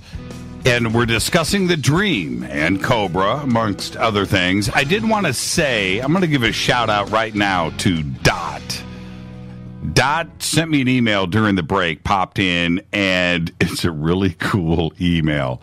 So, Dot, there's your shout out. Thank you for the email. All right. I just, did I reply? Yeah, she just got the reply right now. So, there you go. Teresa, I'm going to take a second here. I need to hold up ACK to the camera. This was sent to me from Samuel Smith. He made this, and it's one of the Martians from Mars Attacks. And this is handmade, and I'm holding it up to the camera. It is such an incredible piece of artwork, this sculpture. It's incredible. But I want to get it really close. You got to see these eyes. Look at can you guys see that? These eyeballs are the real deal. There's ACK. Thank you, Samuel. This is really, really cool. And it's going to stay here in the bunker forever. Okay, Teresa, back to the dream first before we move on. Could it have been just a cool dream? There's always that possibility, Jimmy, of course. And I have a dedication to the truth, and I will be the first one to be authentic and say, sure, why not? Why not? Maybe it was just a dream. But I will also say that because of the story that comes preceding the dream, that's what makes it significant to me. All the stuff that happened after, with Cobra and everything else, looking back, today's the 21st. This happened, on the 1st of May. It still resonates with me, and it's still an important part of my experience. And I have had increasingly significant experiences over the last year. And what's crazy is that I was starting to put this into a presentation, and I'm going to be talking about this at the SETI conference and Dimensions of Disclosure about my ET contact experiences. So it does have an air of significance to me. Also, I wanted to shout out to Sarah from the Sandbox. She made a connection that I think is important for us to notice, because she said that it was interesting, it might be interesting, that the dream happened on May 1st, which is Beltane, which is an ancient Celtic festival celebrated on May Day. And that's very interesting because I do have Celtic roots. I was actually born on August 1st, which is Lammas Day, which is the celebration of the harvest. And my name, Teresa, actually means harvester. And, my parents are Catholic, so there was no connection there. But I think that there are significant things that can happen. And we create significance in our lives when you are looking to fill your experience out with richness. Then that's what it's all about, baby. That's my perspective. And I'm going to take that dream. I'm going to use that as a tool and a platform to speak to bigger issues, which is exactly what I did. After, all of this was said and done, I made a public statement where I was able to speak to the larger things like, soul purpose and everyone having a path. And, people were getting triggered because they thought, I want to go to the inner earth. I want to leave the earth and go to the inner earth and not be on the surface anymore. And it gave me a platform to speak about escapism. So when you ask, maybe it was just a dream, the answer to that is just a dream. No, because I was able to take that and I was able to speak to thousands of people about personal sovereignty and their duty to their mission. And I say that is highly significant. Now, then there's the other part, though, and I understand the sovereignty part, but choosing to walk away from this family, children, friends, I find that a bit strange. And the reason why I do, I think it's asking, if you are some ambassador from the inner earth coming up and plucking those from here to go there to walk away, I don't understand that part of the message. How can that possibly be cool or the correct thing to do? Right. And that's why I don't really think, like, let's just say for a second that this is all true. Then I don't think I was actually asked to join the Inner Earth because my connections on the surface are so strong. Like, I'm obviously going to stay here. I'm not going anywhere. If that were an option for me, I wouldn't take it. Why? Because my mission is here on the surface, so asking me would be not really a good thing to do. I mean, it'd be obvious that I'm going to be like, sorry, I have so much going on that I'm doing. But I think that if this is real and some people would be asked, it would be the people who would be asked, this would be their purpose. So it would be, they would accept it because maybe they don't have ties on the planet to a whole lot of people. So they're able to, in good conscience, move forward with this path that is aligned with them. When I talked to James Gilliland about this, because I called him up on the phone, I said, hey, buddy, I know you know about the Inner Earth. You got to talk to me here. He said that some people on the surface might actually, their true soul family might actually be there in the Inner Earth. So those on the surface who would go to the Inner Earth, it would be because they would be leaving the surface to go connect with their actual soul family. Are these invitations going to happen in real life? I mean, not in a dream, not in some astral, not some out of body, but where these Inner Earth beings would show up on the surface in physical form and then invite. Am I understanding this correctly? Yes. So according to Cobra, this would be happening in the physical. People would be approached. And he said that he actually had to post an update because he triggered so many people with the original post because it was kind of vague. And so he came in and said, okay, let me make some clarifications here. But it's not like a mass recruit where everyone's going to be asked. It's going to be only, like, according to him, between 20 and 200 people. So, and yes, it would happen on the physical, and they would go with a person into the Inner Earth. Now, I still think that would be crazy.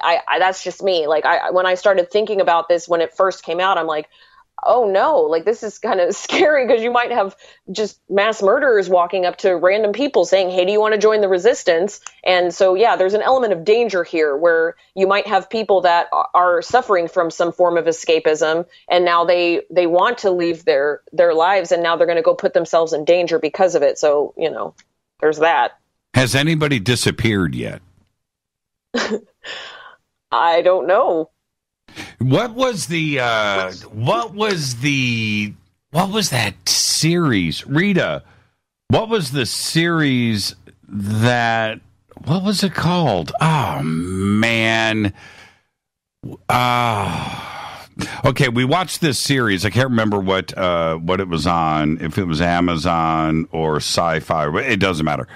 Where everybody disappeared one day, millions around the earth, they just, right? Everybody was gone. And, children, wives, husbands, people just disappeared. And they were taken someplace else.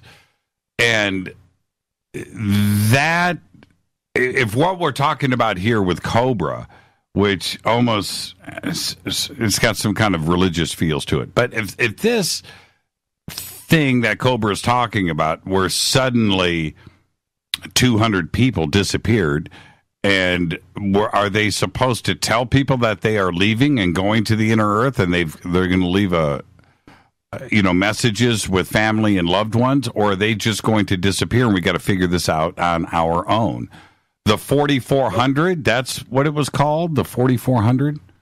Okay, was that it? I can't remember, but that doesn't matter.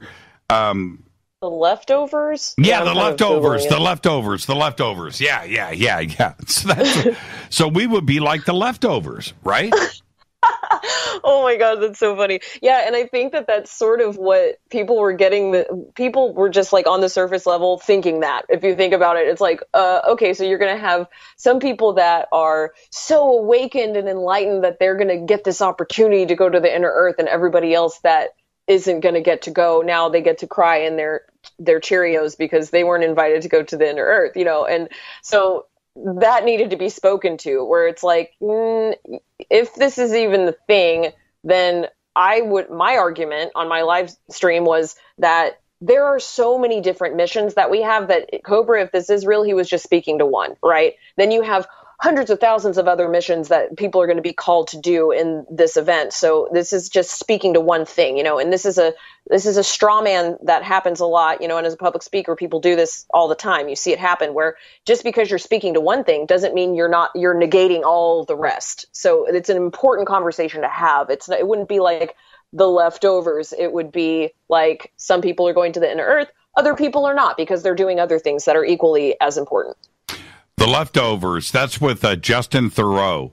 Do you remember, it was a great series. Do you remember Zoolander? Yes. Okay. You remember the DJ with the dreadlocks? Do you remember the DJ? It's a walk-off. Remember with David Bowie? Yes. Okay. The DJ with the dreadlocks, it's a walk-off.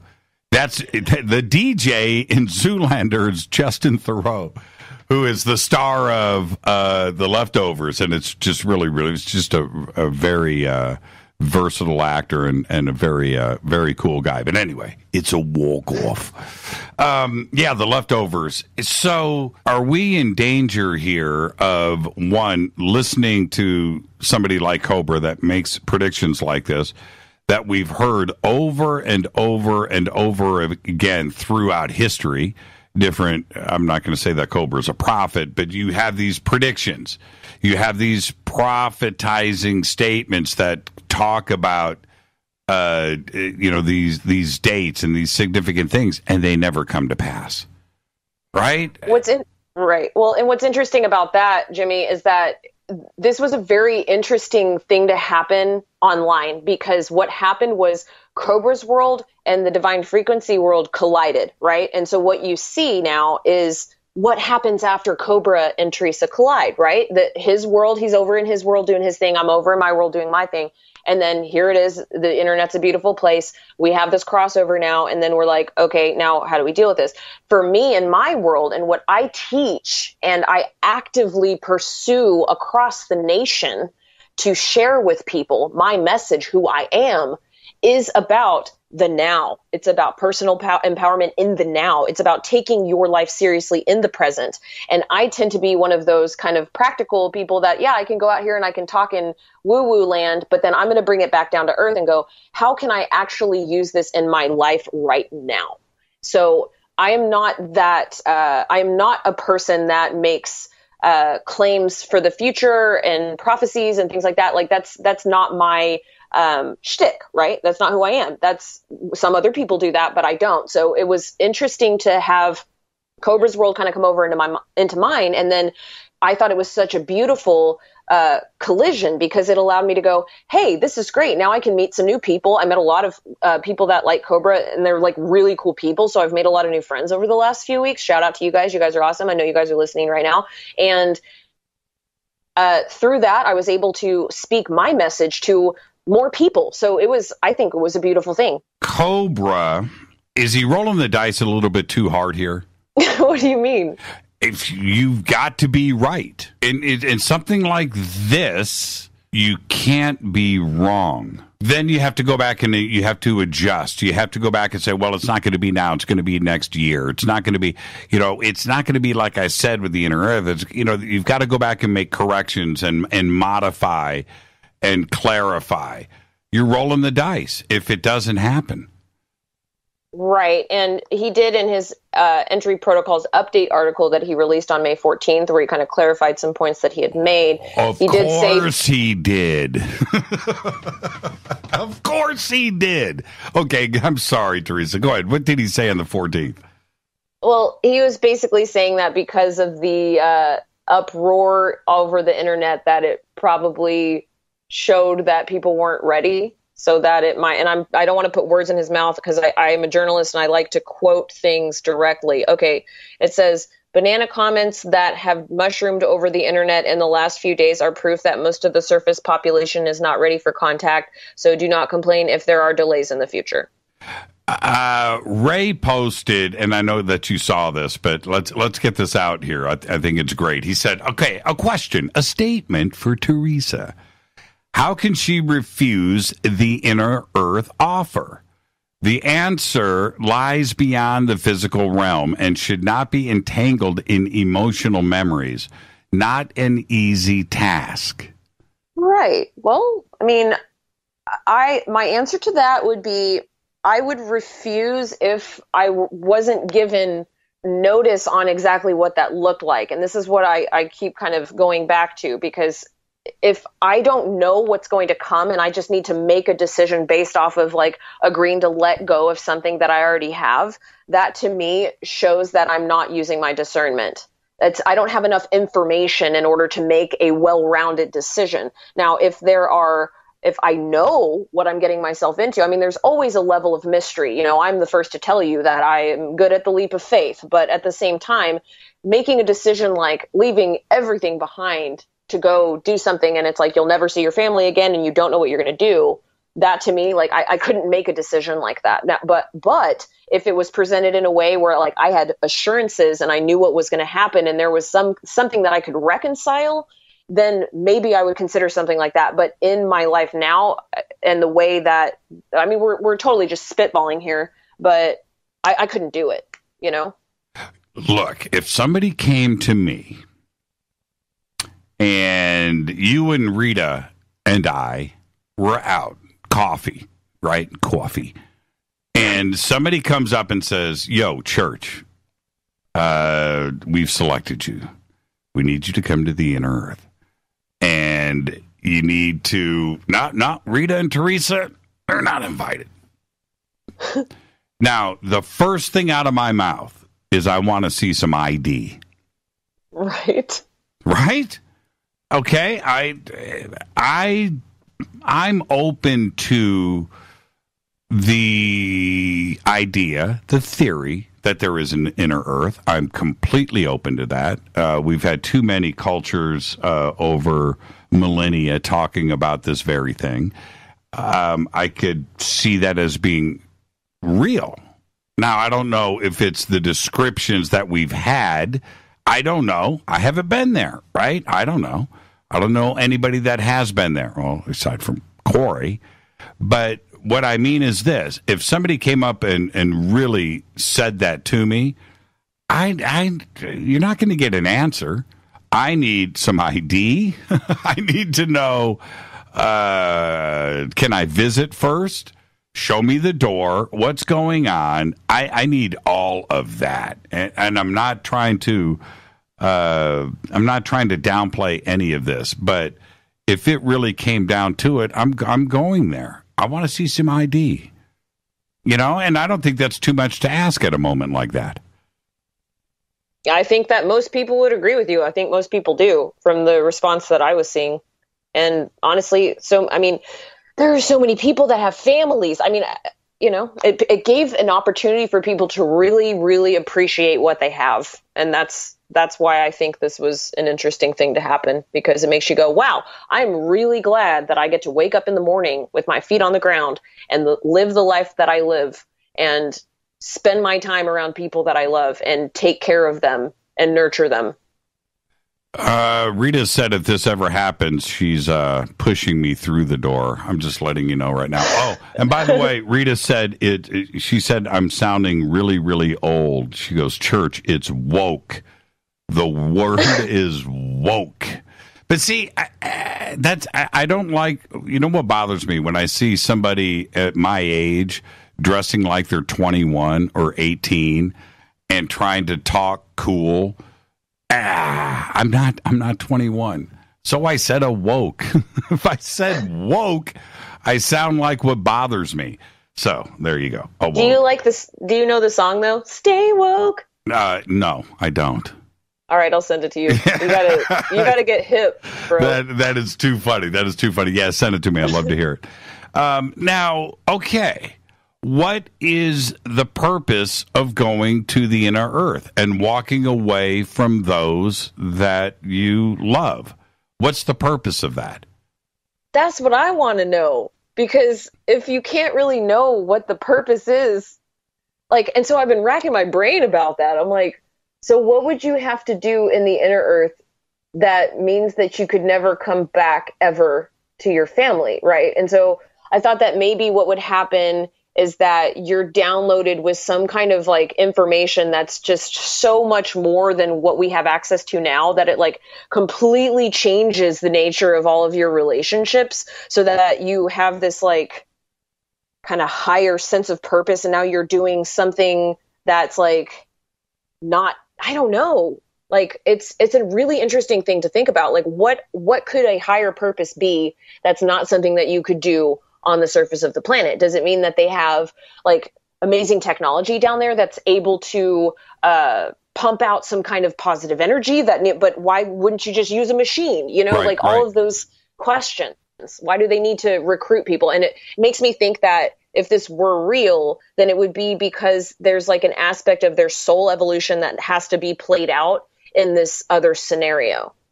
Well, and I think that is exactly the point. You know, is it that they want us to take our cell phones with us and we can, you know, can we periscope? Can we periscope from the inner Earth? You know, are we able to shoot video? Are we going to take pictures? Are we going to come back with some documentation? Is there some message that we're going to come back and relay to the surface? Or are we just gone? And more importantly, what's the food like? You know, right? I'm just saying, do we have chilled vodka in the inner Earth? And these are questions that, you know, Rita and I, we sit around and talk about this with you and others. You know, we like to speculate. You know, would we jump on a ET craft and head to Zeta Reticuli and leave this planet? Well, there's questions that I need answered first. I would love to be one of those guys, but I need to know, you know, certain things. One, can I take Rita with me? That's first. I'm not going alone. She would love to get rid of me. I get that. But the other part is, you know, so many things. You know, what's life going to be like? Am I going to enjoy myself?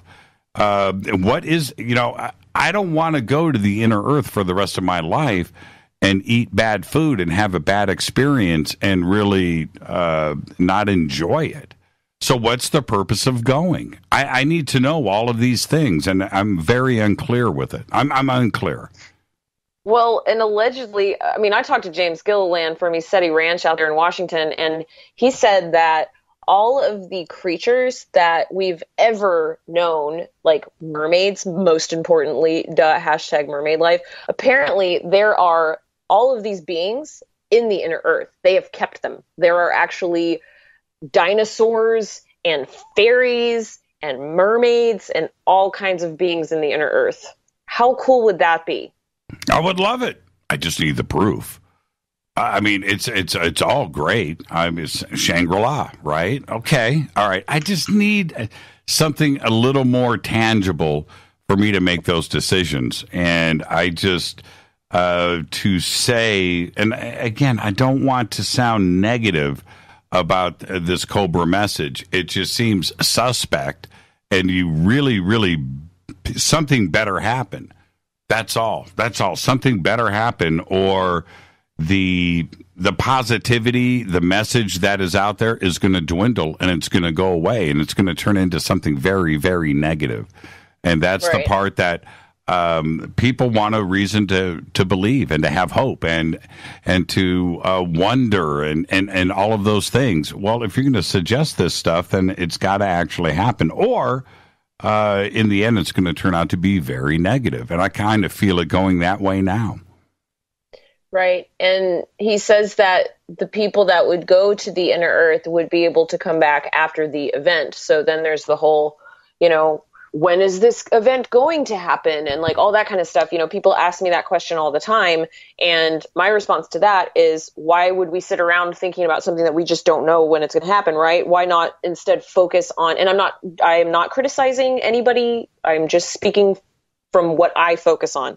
I focus more on what I can do now to evolve my soul. I believe that the reason why we're here is for soul evolution. So my path is trying to help people live in the now so that they can focus on what they need to be doing to manifest their soul purpose. You know what I'm saying? And I think that some people can get caught up thinking that they're going to be saved by some event coming that's going to, like, you know, change the world and all of this stuff. And then they're going to waste their time waiting for something instead of actually focusing on what they should be doing, which is whatever it is that, you know, their mission is. You can become still, and now you're not doing anything because you're just kind of waiting for something to come save you.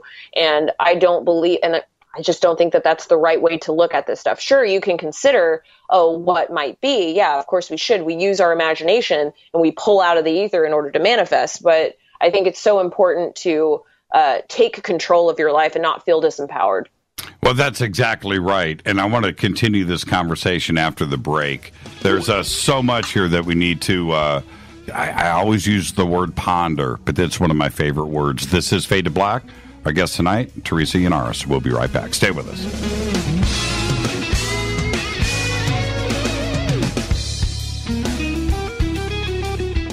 Hi, everybody. This is Rob Halford, the Metal Guard, on JimmyChurchRadio.com. This is KGRA Digital Broadcasting Station. Salt Lake City, Utah. Van Buren, Arkansas. Okay, nurse, let's get this man to the ER stat. Right away, doctor. We see this every day. Heart attack or angina pain due to blocked and clogged arteries. Chelation can remove obstructions or blockages from arteries and help avoid painful and expensive surgery. Now there's Angioprim. It's a liquid oral chelation product that you take with juice. You start to feel the results fast. Angioprim increases blood flow all over the body, and that means more energy and strength to take on the day with less aches and pains. 60 years of research has gone into chelation, and Angioprim is the result. A safe and easy way to unblock your veins and arteries from buildup that slow circulation. Paging Dr. Jones. Please report to the emergency room right away. Log on now for a special radio offer from Angioprim. That's angioprim.com/radio. ANGIOPRIM. Angioprim.com/radio or call 877-882-7221. That's 877-882-7221. So, you love talk radio? Then you'll love TalkStreamLive.com. TalkStream Live is always on, 24/7 with the best streaming talk shows. Find your favorite talkers and discover some new ones. It's free, readily available online or on any smartphone or tablet. Finding your favorite talk shows all in one place has gotten a whole lot easier. Just go to TalkStreamLive.com. Be sure to download the free apps from Google Play or the iTunes App Store. Your contact for current news and trending topics. KGRARadio.com. What can I say about the most popular tea on the internet? And what do customers say about Life Change Tea at GetTheTea.com? A lot. But by federal law, we at GetTheTea.com cannot make claims to how this product can enhance your health. We cannot even post our testimonies without being in compliance. So how do we get past the hump? Try our products at GetTheTea.com and see for yourself. You can send us a testimony, but we just can't post it. Bummer. Our products are GMO-free and organic. We pride ourselves in being the best we can be, and we urge you to take charge of your health. We're 11 years strong, and many of our customers have shared their successes with friends and family. Protect your colon. Log on to GetTheTea.com. That's GetTheTea.com. GetTheTea.com. GetTheTea.com. Did you know that when you're on the road with limited data or Wi-Fi available, you can still listen to every minute of Fade to Black by just calling 605-562-4482. No smartphone, app, or internet needed. It saves your data plan and no extra cost if you have unlimited minutes. Just call 605-562-4482. You can listen to me, Jimmy Church, on any phone, anytime, anywhere. Go Beckley Tappy.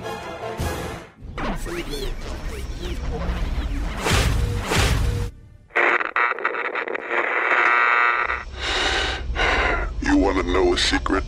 I love ponies. I really love ponies. I'm serious. I couldn't stay sane without ponies to brush. Why fade to black? Because you never got that pony, damn it. This is Fade to Black with Jimmy Church on the Game Changer Radio Network and KGRA, the Global Radio Alliance.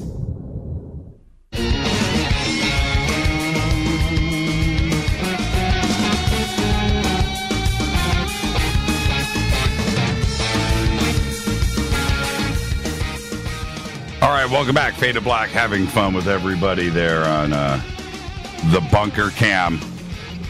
You like that transmission interrupted? Oh, so much fun. I got to thank Samuel Smith for that. That is an amazing piece of sculpture. The painting, the artwork, and those eyeballs on Ak.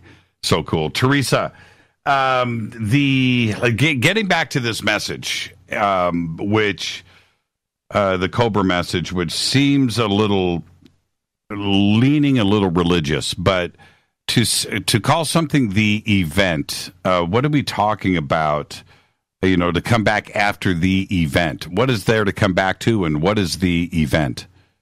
Real quick, Mars Attacks and X-Files, I think, were the only two movies that my parents ever let us watch as children.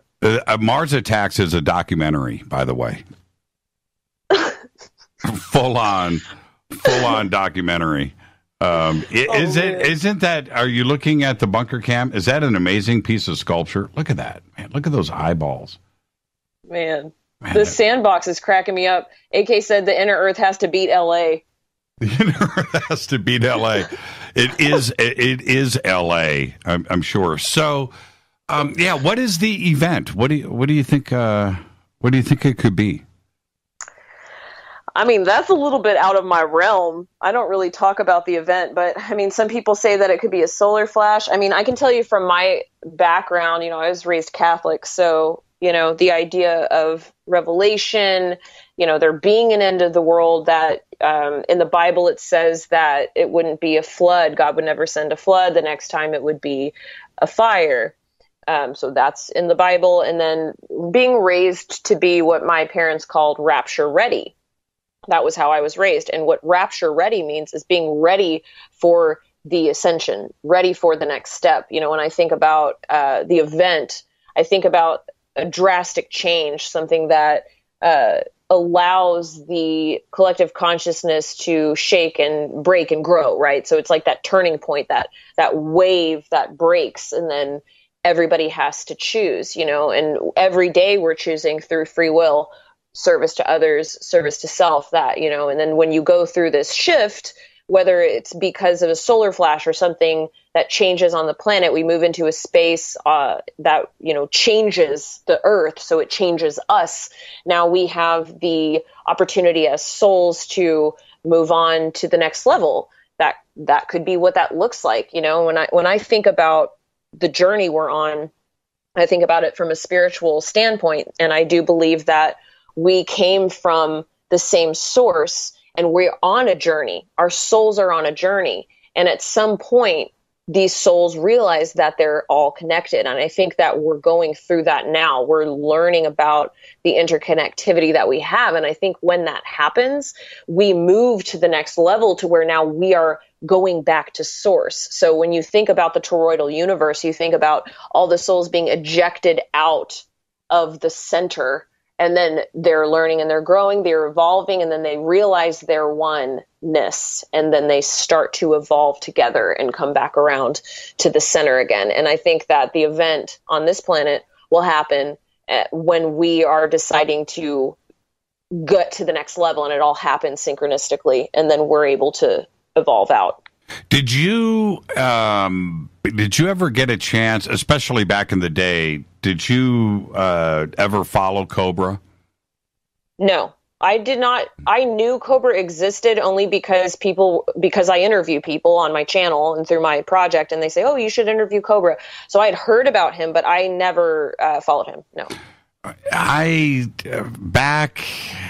Back when, man, it seems like forever ago, but it's really not. So I'm going to guess and say 2010. I don't know or maybe it was before that or slightly after that. We're sitting here at 2018, and so much has happened. I could be wrong about the dates, but I went back then. I read a ton of it. And it lasted. I was surprised to see the size of the community. It seemed to be large, like ginormous big. And I, for some reason, fell out of it. I just didn't resonate. something, I just didn't connect with it. I fell out. And over the last, few years where people have come back and asked me to, not only have Cobra on the show and what do I think about this and this statement that just happened, I was surprised. I hadn't heard about Cobra for so long that I didn't know if the movement and the things out there were still happening. But apparently they are. I don't know if the community is as large as it used to be. I really don't know. I have no idea, and I haven't gone back and checked.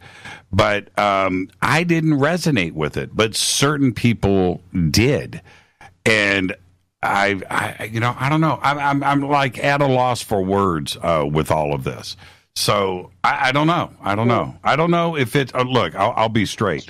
I don't know if this is an attempt to revive, right, the Cobra universe and the message and the resistance. I don't know. I don't know if it's real. I don't know, but it being connected, the timing of it to your post about your dream, I don't know. It feels almost opportunistic. Well, I think that, as media persons and, we have the internet, so people can access content from whatever content creators they want. I mean, you go on YouTube, it's insane how many people are on YouTube. Anyone can point a camera at their face and speak to the world now. So it's kind of a cluster, because now you're weeding through so much information, and, you say resonate, the word resonate, and people throw that around a lot. And I think what it comes down to, I'm going to take it back to the soul journey like I usually do, because I think that everybody is on a path. Everyone's on their path, and they're going to come in contact with information that's going to resonate and some that doesn't, right? And we need to assess all pieces of data that you come in contact with, and try to figure out what you can distill that's useful to you on your path. And so we're all different beings. We all have different experiences and perceptions and everything. So it's interesting to see the different communities that arise out of certain arenas and certain messages. And you can see what that looks like. I mean, like taking this into the mainstream, I mean, it's insane to me that I can publish a YouTube video about Ariana Grande, Jimmy, and it gets 78,000 views, okay, in like days. People care so much about Ariana Grande, but if I make something about, disclosure consciousness and something that's like really deep, you get a couple thousand views, or a few thousand views. And it's amazing to me to look at that and to get that image of like trying to figure out what makes people tick, what do people resonate with, and why do they resonate with it, and how can we improve the world experience and our co-creative process through assessing the information and then trying to push positive messages, I think is so important. And this is giving us an avenue to speak to that for sure. Yeah, look, I'll say it out loud. Nobody else will say it. I'll say it right now. How can a video on YouTube about a makeover and putting on eyeshadow get 50 million views? Yet we talk about and 10 million subscribers, right? And we talk about our beautiful blue planet and trying to move forward and be kind to and ask questions and share knowledge, and we struggle. Now, is there a problem here? Is there right? You're so right. I mean, you're so right. It blows my mind. It blows my mind. So, do we have an issue? Yeah, we do. Have you? I have a friend who has a theory actually about this, and his theory, and I like his theory because it makes me feel better.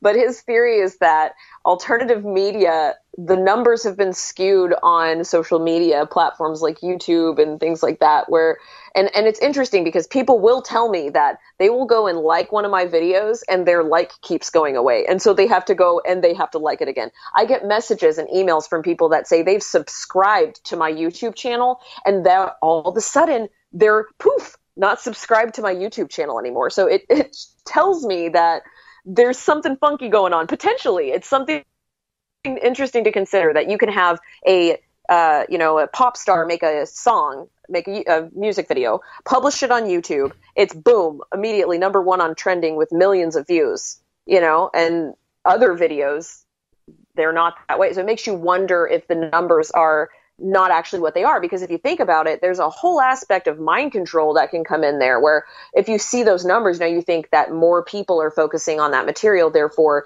the bandwagon effect comes in, and now you want to jump on that bandwagon. You want to make sure you're relevant, so you have to make sure to watch the makeup tutorial or the music video or whatever that looks like. Mm-hmm. But it could just be something that's fabricated to make you believe that you need to be focusing on that.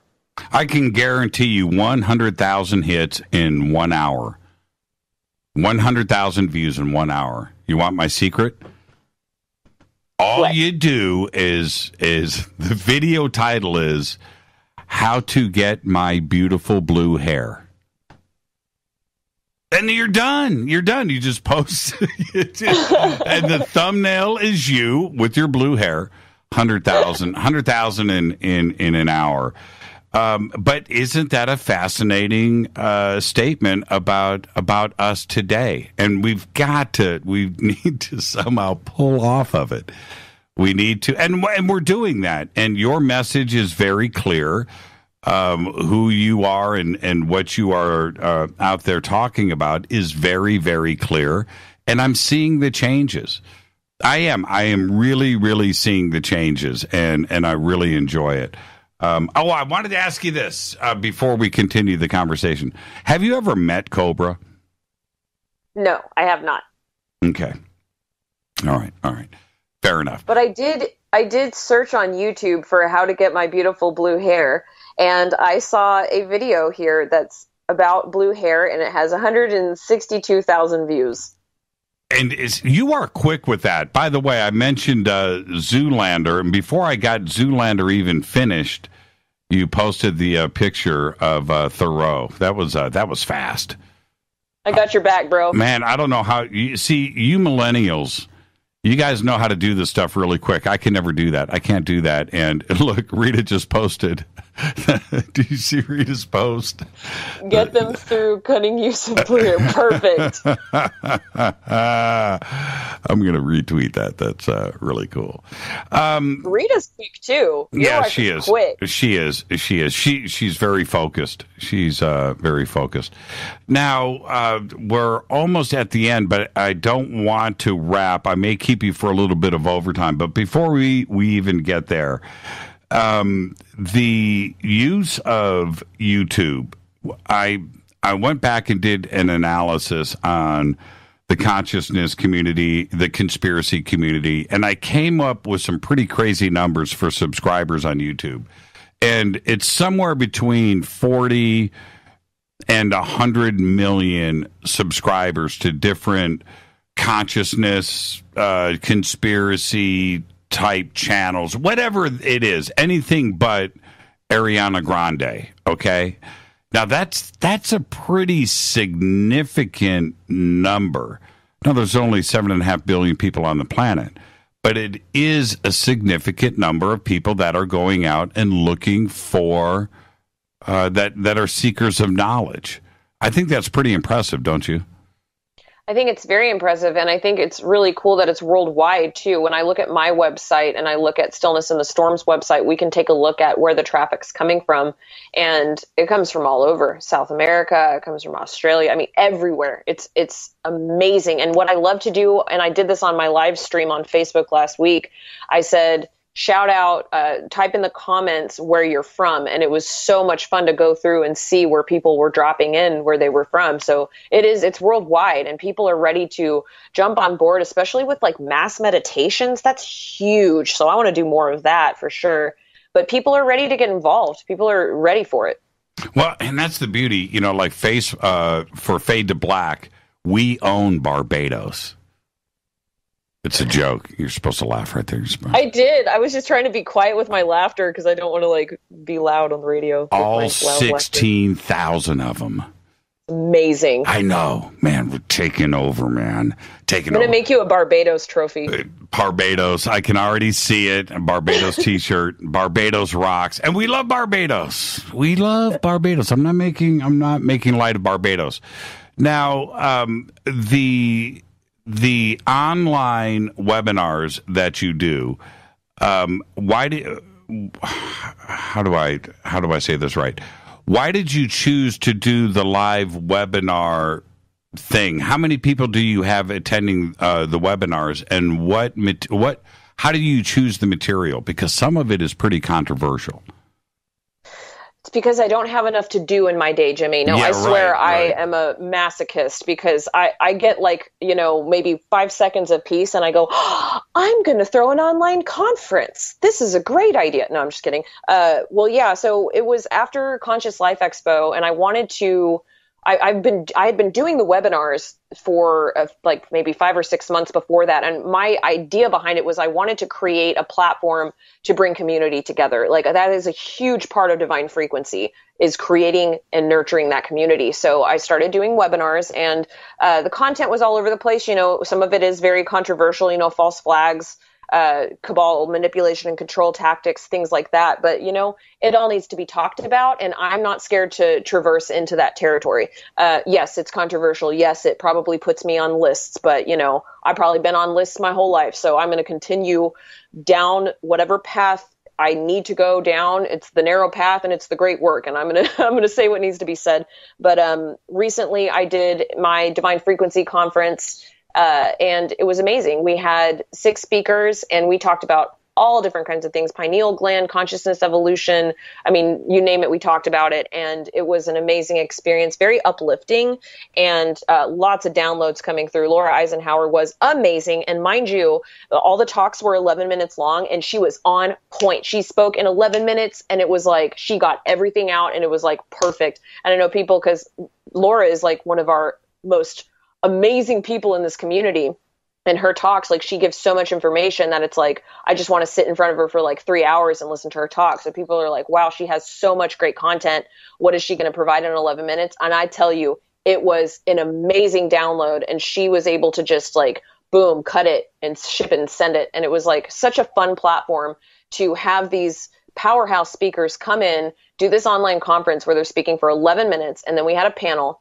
And it allowed people to come in and they don't have to pay for a plane ticket across the country. They can sit there on a Saturday afternoon for 3 hours. They can listen to a very great panel of speakers and get a whole bunch of chock full information instead of having to sit through an hour and a half each. It was all within 3 hours and it went really well. I had 70 signups.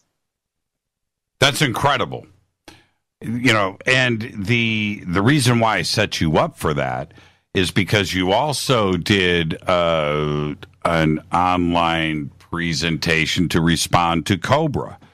And what I wanted to ask you about that was those that were there, were they familiar with Cobra or were they there because they were familiar with Cobra and were interested in what you had to say? There were a lot of people there because they were interested in Cobra, I'm sure, but I think that it was just an interesting concept in general. Just this inner earth invitation, that alone was clickbaity if you think about it, because people are what? Huh? What is this?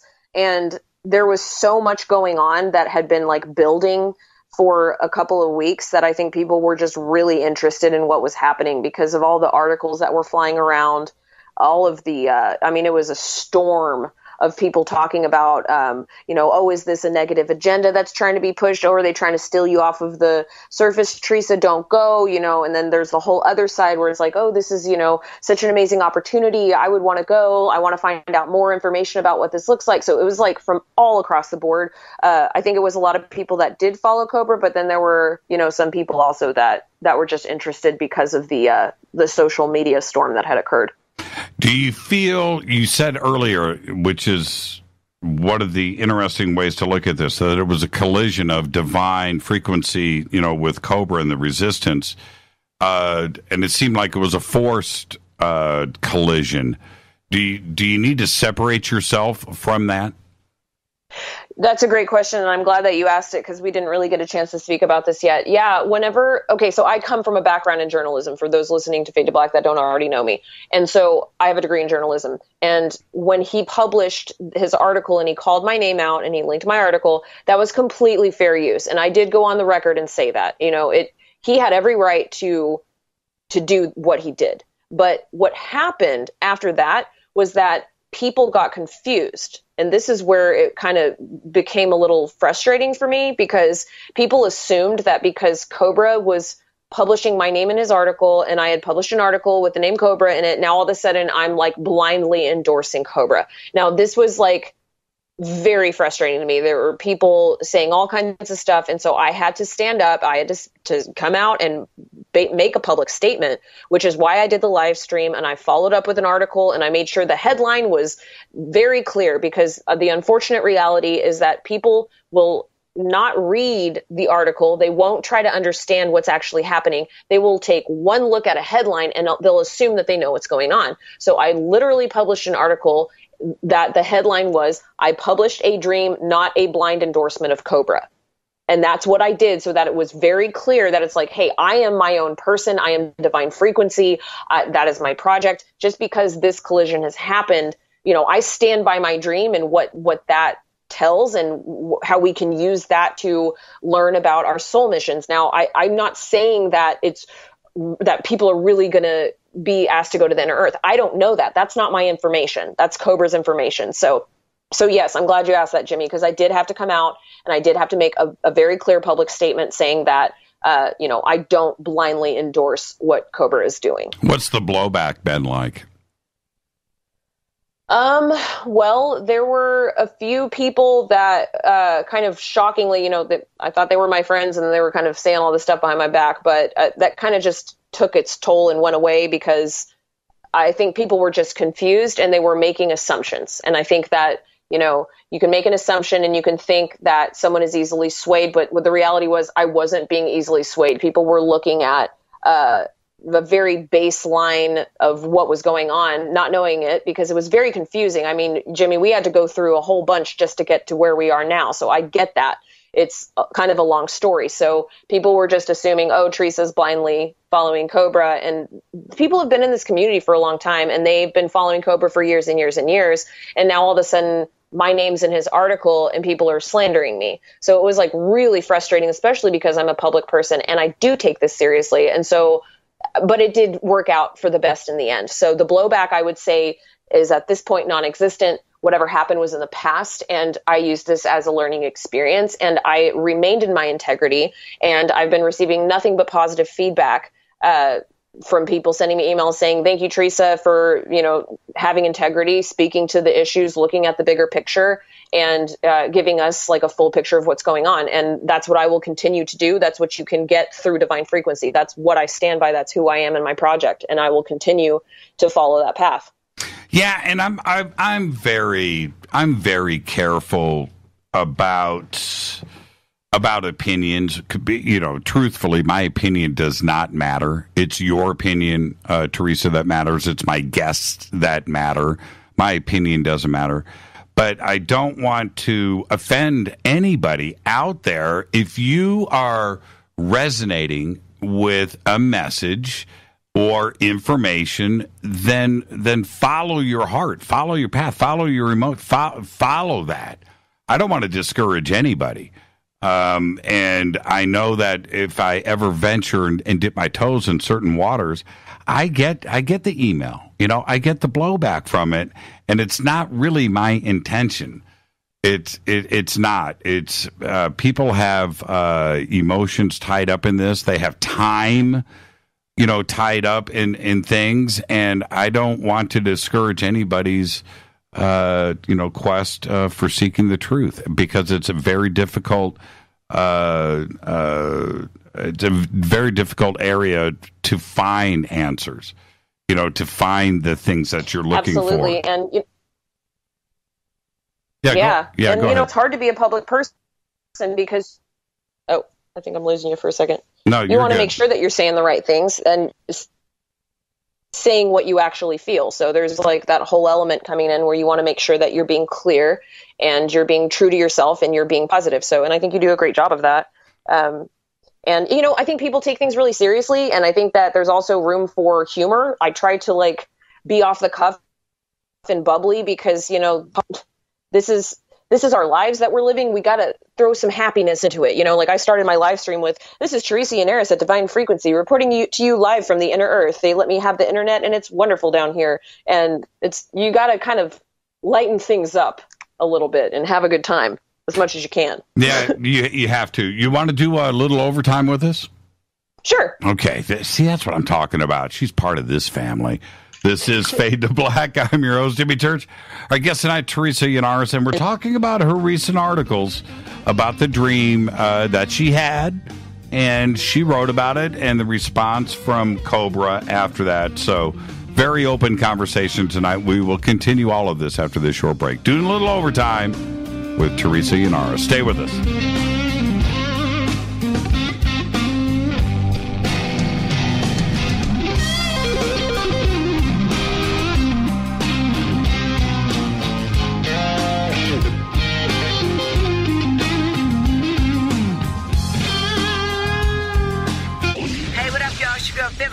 Here, and you are listening to my boy Jimmy Church on JimmyChurchRadio.com.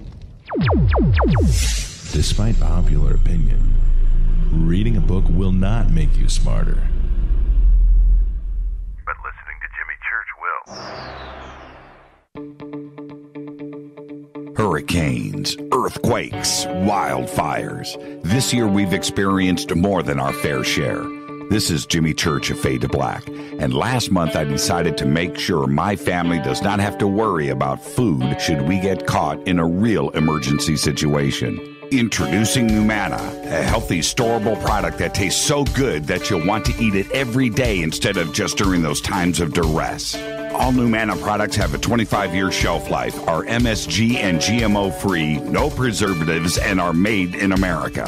With the Numana pack in your home, you'll be able to sleep at night knowing that you've protected your family. Not only have I tasted and tested, I own it. Now you can too. Just click on the Numana banner on JimmyChurchRadio.com and use the promo code Jimmy when you order. In addition to a discount, we'll send you an autographed Fade to Black t-shirt. Seriously, go Beckley Teppy. When you take the beans from Central America with dashes of Indonesian and African mixed in and then roasted to the dark side of Fade to Black, you create the ultimate brew of fringe. Introducing the Fade to Black blend from River Moon Coffee. Yes, River Moon's darkest customized roast was created for the love of Fade to Black. The alchemy of masterful roasting and smoking the beans is in every sip of this full-bodied, dark Java. I need my coffee dark, deep, with distinct bittersweet chocolate highlights, just like the bunker. Leaning further into the darkness of the roast is Fade to Black blend from River Moon Coffee. Just click on the banner at JimmyChurchRadio.com and use the promo code F2BBLEND for 15% off of your order today. Go Beckley Teppy. Hey, can we talk about something serious for a minute? Your age. Getting old has its perks. But remember, being a few years younger, you know, your hair was thicker, you didn't have so many wrinkles, that extra weight wasn't haunting you, and you just felt better. Well, we can't turn back the clocks and go back 10 or 15 years, but you can start feeling and looking 10 or 15 years younger with Nature's Youth RSF. It's a doctor-formulated daily supplement that helps your body maintain its peak performance and fight the aging process. Imagine sleeping better, looking better, and feeling better. See how Nature's Youth RSF has helped thousands of people just like you at nature'syouth.com. nature'syouth.com. The holidays are coming. Imagine how it will feel when your family and friends are asking you what you did to look so good. Your secret will be Nature's Youth RSF. It's time to start looking better and feeling better. Learn more and order your Nature's Youth RSF at nature'syouth.com. That's nature'syouth.com.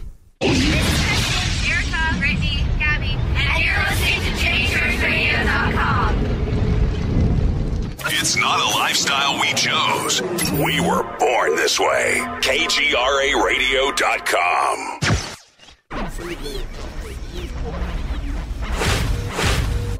This is KJCR at JimmyChurchRadio.com.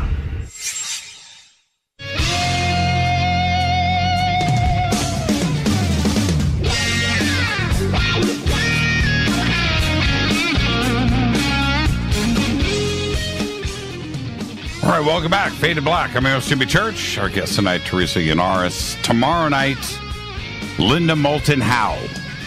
That's right. Wednesday night, George Norrie and Victoria Gavarian is going to be here, but we're also going to have some special guests that will be joining us on Wednesday night, and so you're not going to want to miss that. And Thursday is another Fader night with John Rappaport and his No More Fake Newsroom Live, followed by open lines all night long. And inevitably, I got the emails coming in tonight that why haven't I ever had Cobra on the show? You know, you need to get Cobra on the show. And I have had very open discussions with Cobra over the years, and the invitation is open. It's that if he's going to come on the show, we're not going to do the voice altering thing that he does. He's going to speak in his normal voice, and that has always been the roadblock. But I don't want to turn this into something that the show is not. I don't want to have hidden anything. I want to have the guest to be the guest on the show, and I don't want to have any voice effects. And Teresa, I don't know if you've ever listened to Cobra, but that was one of the things that I kind of disconnected with Cobra, because when I read the material, that was one thing.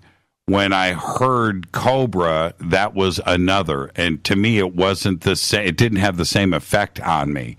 And I didn't really dig the voice altering stuff to hide his identity or whatever the reasons were for that.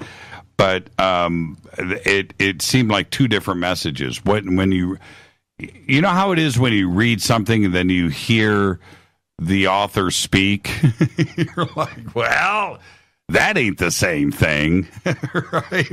Right. Well, and it's your show. You're in your right to choose how you want to provide a certain experience for your listeners. So that makes sense. And I also do want to say on the record that I did reach out to Cobra today via email and ask if he had anything that he wanted me to include. I didn't hear back from him. I know he gets a whole ton of emails, but I just wanted to say that on the record because, you know, I did reach out there because I feel like we need to make sure that we're doing that kind of stuff. So that's there. And I do have respect for Cobra in a professional sense. So I just want to also say that as well. You know, this has brought up an opportunity for us to speak to a whole lot of different things.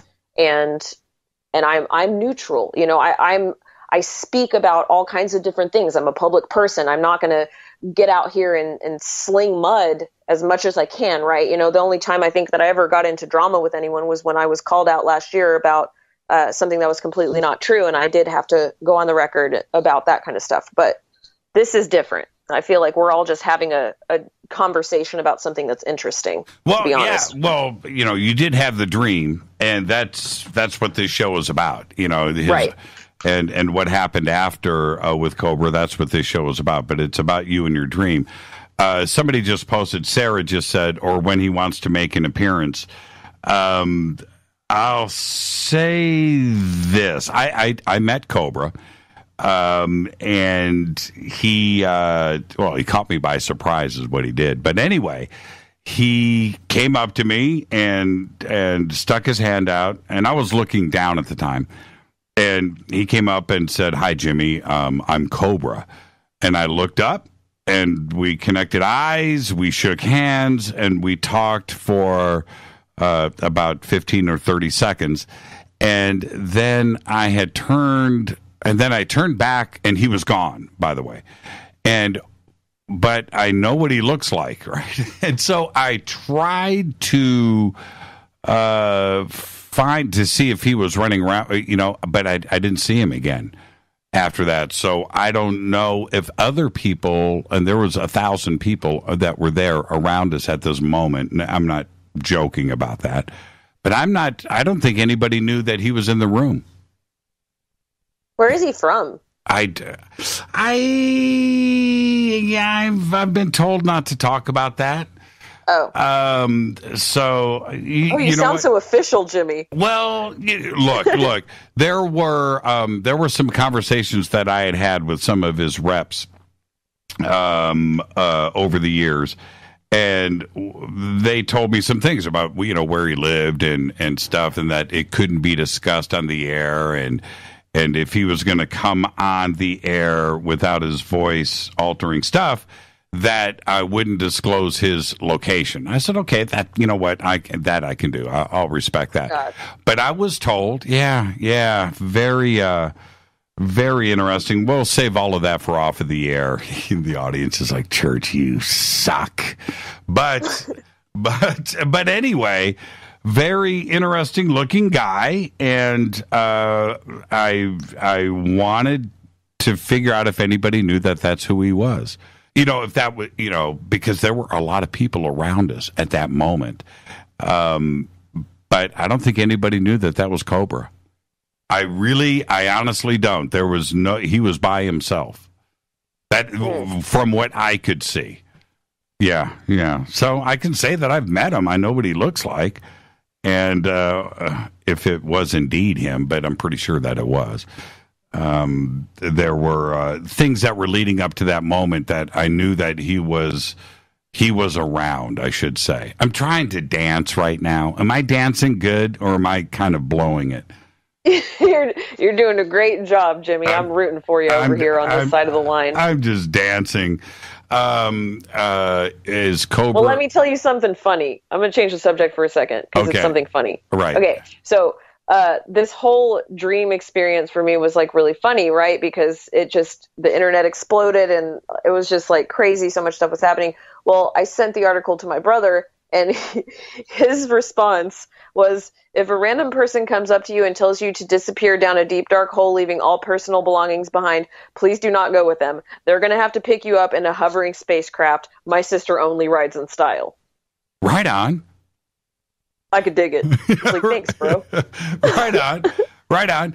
I remember, so I had never heard of Cobra until tonight. Really? Now, see, isn't that interesting? That's from Kim. And that is interesting. That I would have thought that most in our community have heard of Cobra, have read some things over the years. But that's interesting. I don't know if he's ever appeared in public, though. I remember everything that I had ever seen with Cobra, the videos and stuff, everything was disguised. I don't think he's ever revealed himself. Not that I know of. I could be wrong here. I could be completely wrong, and he has, but... when I say that he was interesting looking, he's got a striking vibe. I'm not going to say what he looks like. That just would be uncool. But or describe him to, he's very private about that. But I was like, wow, okay. So there you go. Eric Stitt just said, I too never heard of Cobra beyond G.I. Joe tonight. He's probably from the Seattle area. Nope, that would be incorrect. Oh, so we're doing, what's the game that you play when you write a word on a card and you stick it to your head? What's that game called? And you've got to figure out who the personality is. Isn't it Heads Up or something? Oh, man, I don't remember. You know the game, right? You can see, right? So you have to ask questions, and eventually you're going to figure it out. I'm not playing that game tonight. It's Heads Up. Yeah, they're just going to guess and check until you tell them. Right. They're going to guess and check. I won't be revealing that. What is Fleek? Oh my gosh, I love that you just said that.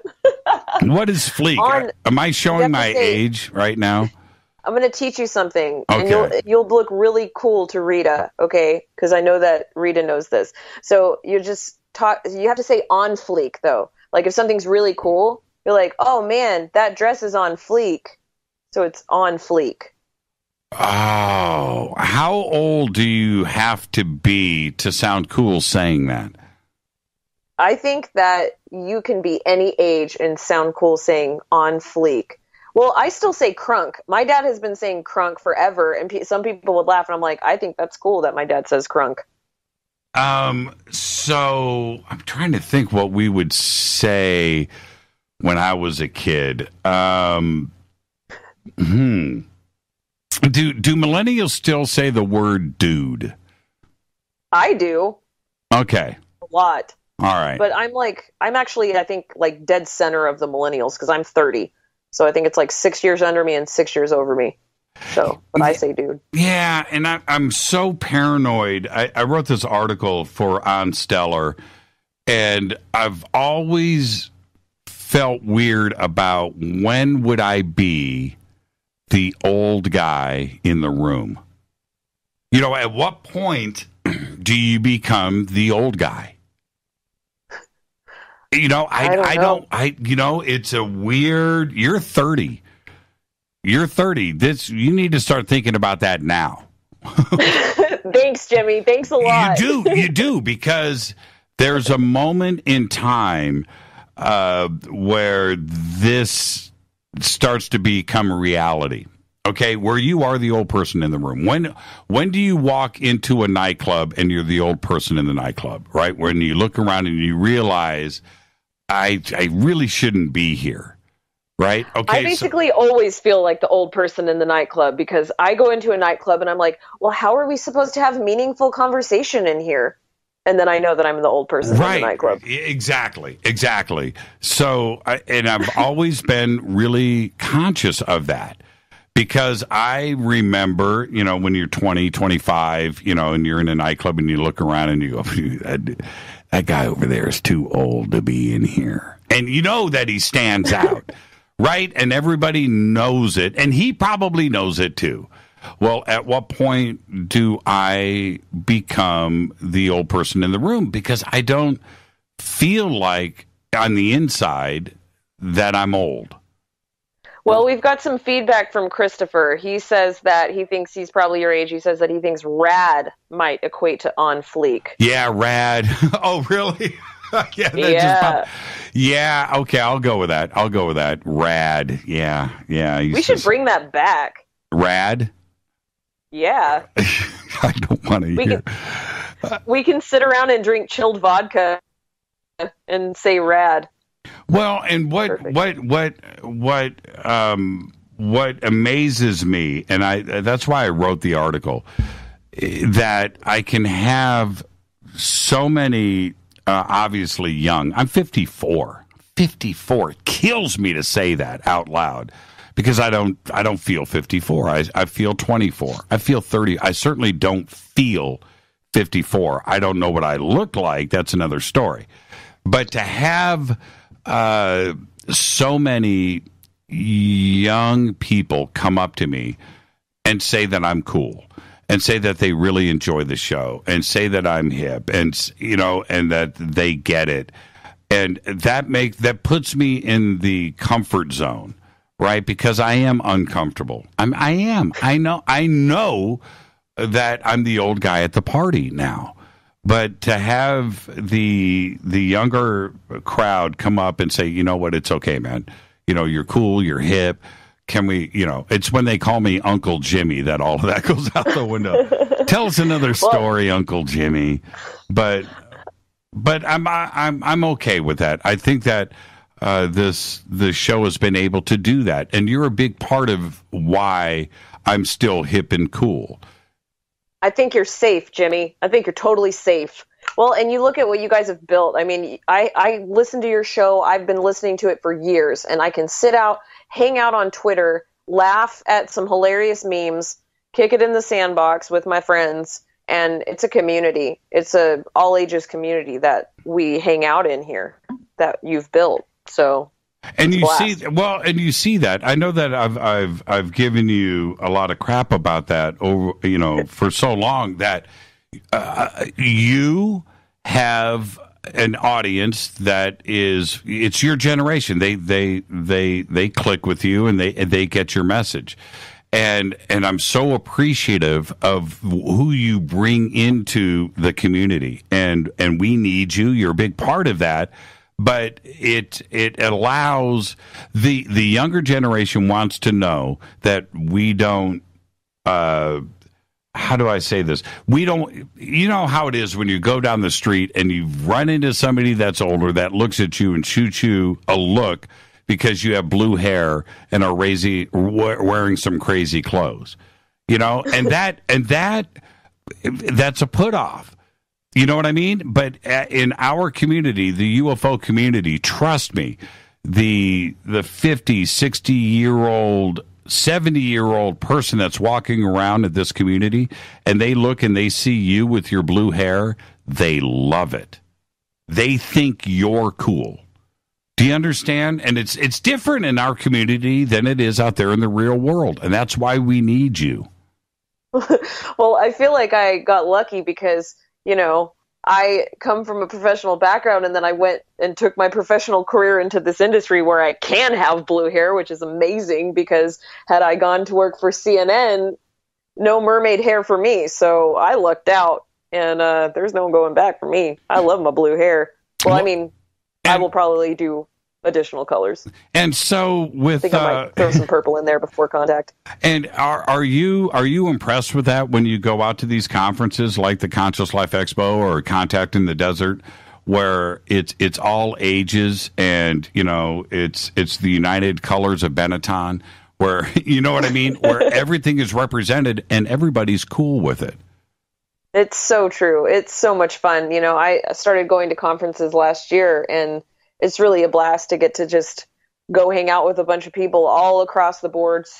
Everyone looks different. Everybody is different ages, and everybody's just together talking about the same stuff. It's amazing. Well, and the reason you're going to be teaching up at Soul Tech, and Rita and I, saw one of your presentations last year where you were teaching. And I turned to Rita and I said, this is exact right now what Teresa is doing. This is what the community needs. It's nice to hear people give a presentation. It's a whole nother thing where you are walking away with some knowledge. You were taught something that you didn't have before Teresa spoke. And I think that's very important. What are you going to be teaching all of us up at Soul Tech?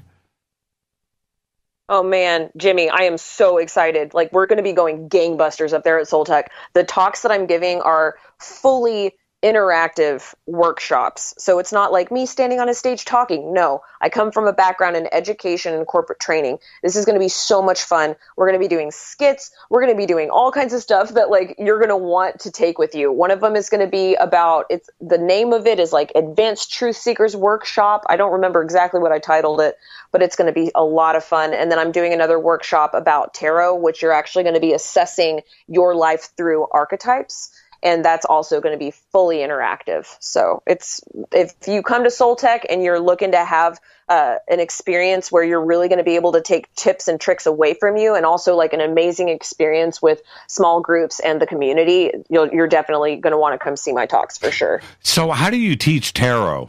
And for somebody like me that's mystified by it, love the deck of cards, I love the artwork. Can I actually learn how to read tarot cards?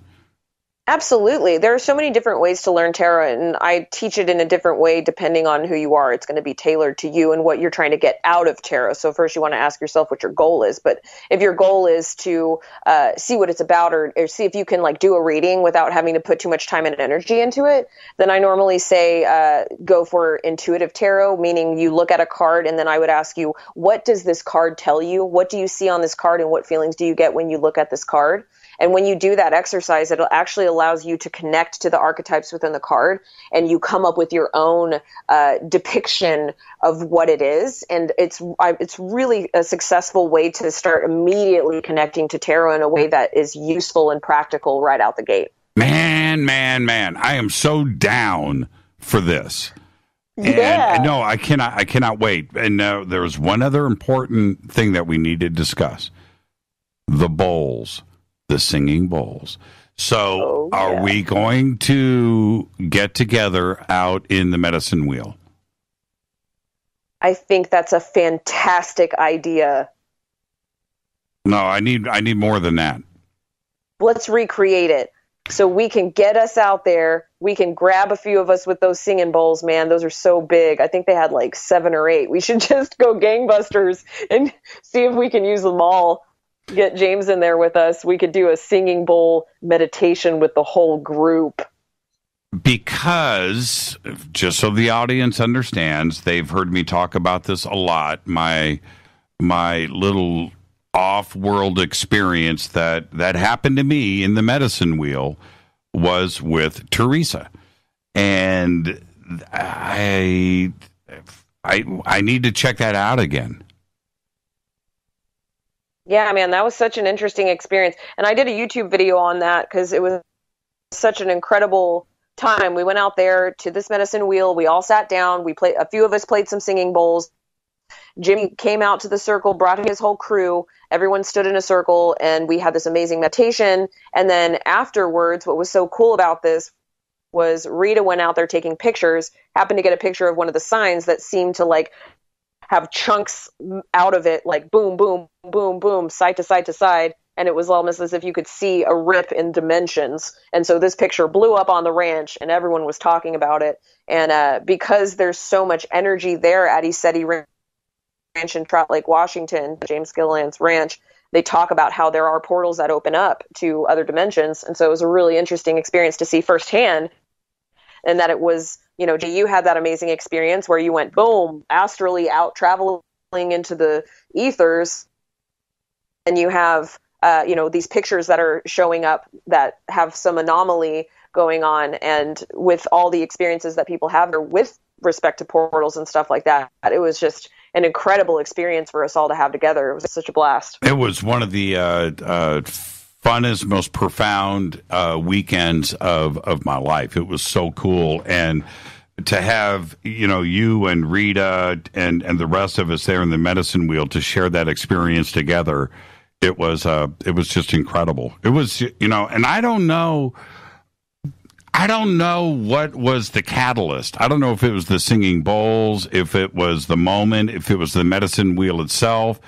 I don't know. I don't know. I do know that I tried to go back when you were done playing, and when I came out of wherever I went to, and you were there. You saw me. I leaned over and shut my eyes again and tried to go back. And I couldn't. It was pretty frustrating. It was like, because I got pulled out of it. I got pulled in, right? I didn't ask for it. I didn't volunteer. I got pulled in and then pulled out. And then I couldn't go back. It was pretty bizarre. It was like invitation only. I don't know how to explain it. It was incredible, but I'm just glad you were there with Rita. Do you think maybe, do you think on a soul level you made that a thing? Like you made yourself okay with going and astrally projecting on a soul level? Like you had some kind of contract that you had fulfilled? Teresa, I don't know what happened. Okay? I don't know. I do know that even though I don't really want to discuss it about, it's so personal. But I do know that it was involuntary. It was involuntary. I was taken. Wow. Yeah. It's the only way that I can explain it. Just you did bad, and you have to. I wasn't prepared for it, and so I didn't know what to do with the experience. Yeah, I didn't know. I didn't know. It was pretty amazing, though. what's really cool in the sandbox, people are talking about bringing their flutes, bringing their handmade drums, and man, we could just have a party out there. Sounds like we're going to have fun at Soul Tech. Yeah, we've got some musical things that are going to be pretty amazing that we have planned, and so I can't wait. And I'll see you next week. You and Justin are going to be here for Contact in the Desert. Safe travels. Thank you so much, Teresa. Great conversation tonight, as always. Thank you for having me, Jimmy. All the best, everybody. That is Teresa Yanaros. You can go to her YouTube channel, her website. Everything is over at jimmychurchradio.com. And I've got to get out of here. I'm actually late for the network right now. I just didn't want to stop the conversation with Teresa. Fade to Black's executive producer is Rita Camurian. Show is produced by Hilton J. Palm, Renee, Dennis, and Bob. Announcers are Steve Harder, Gene Vitoa, Mark D. Kovar. Webmaster, Drew the Geek. Music, Doug Aldrich. Intro, Spaceboy.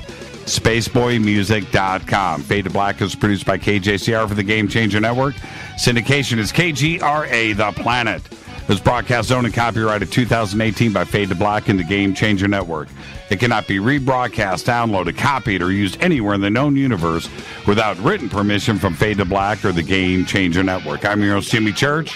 Tomorrow night, right here, Linda Moulton Howe. Until then, everybody be safe.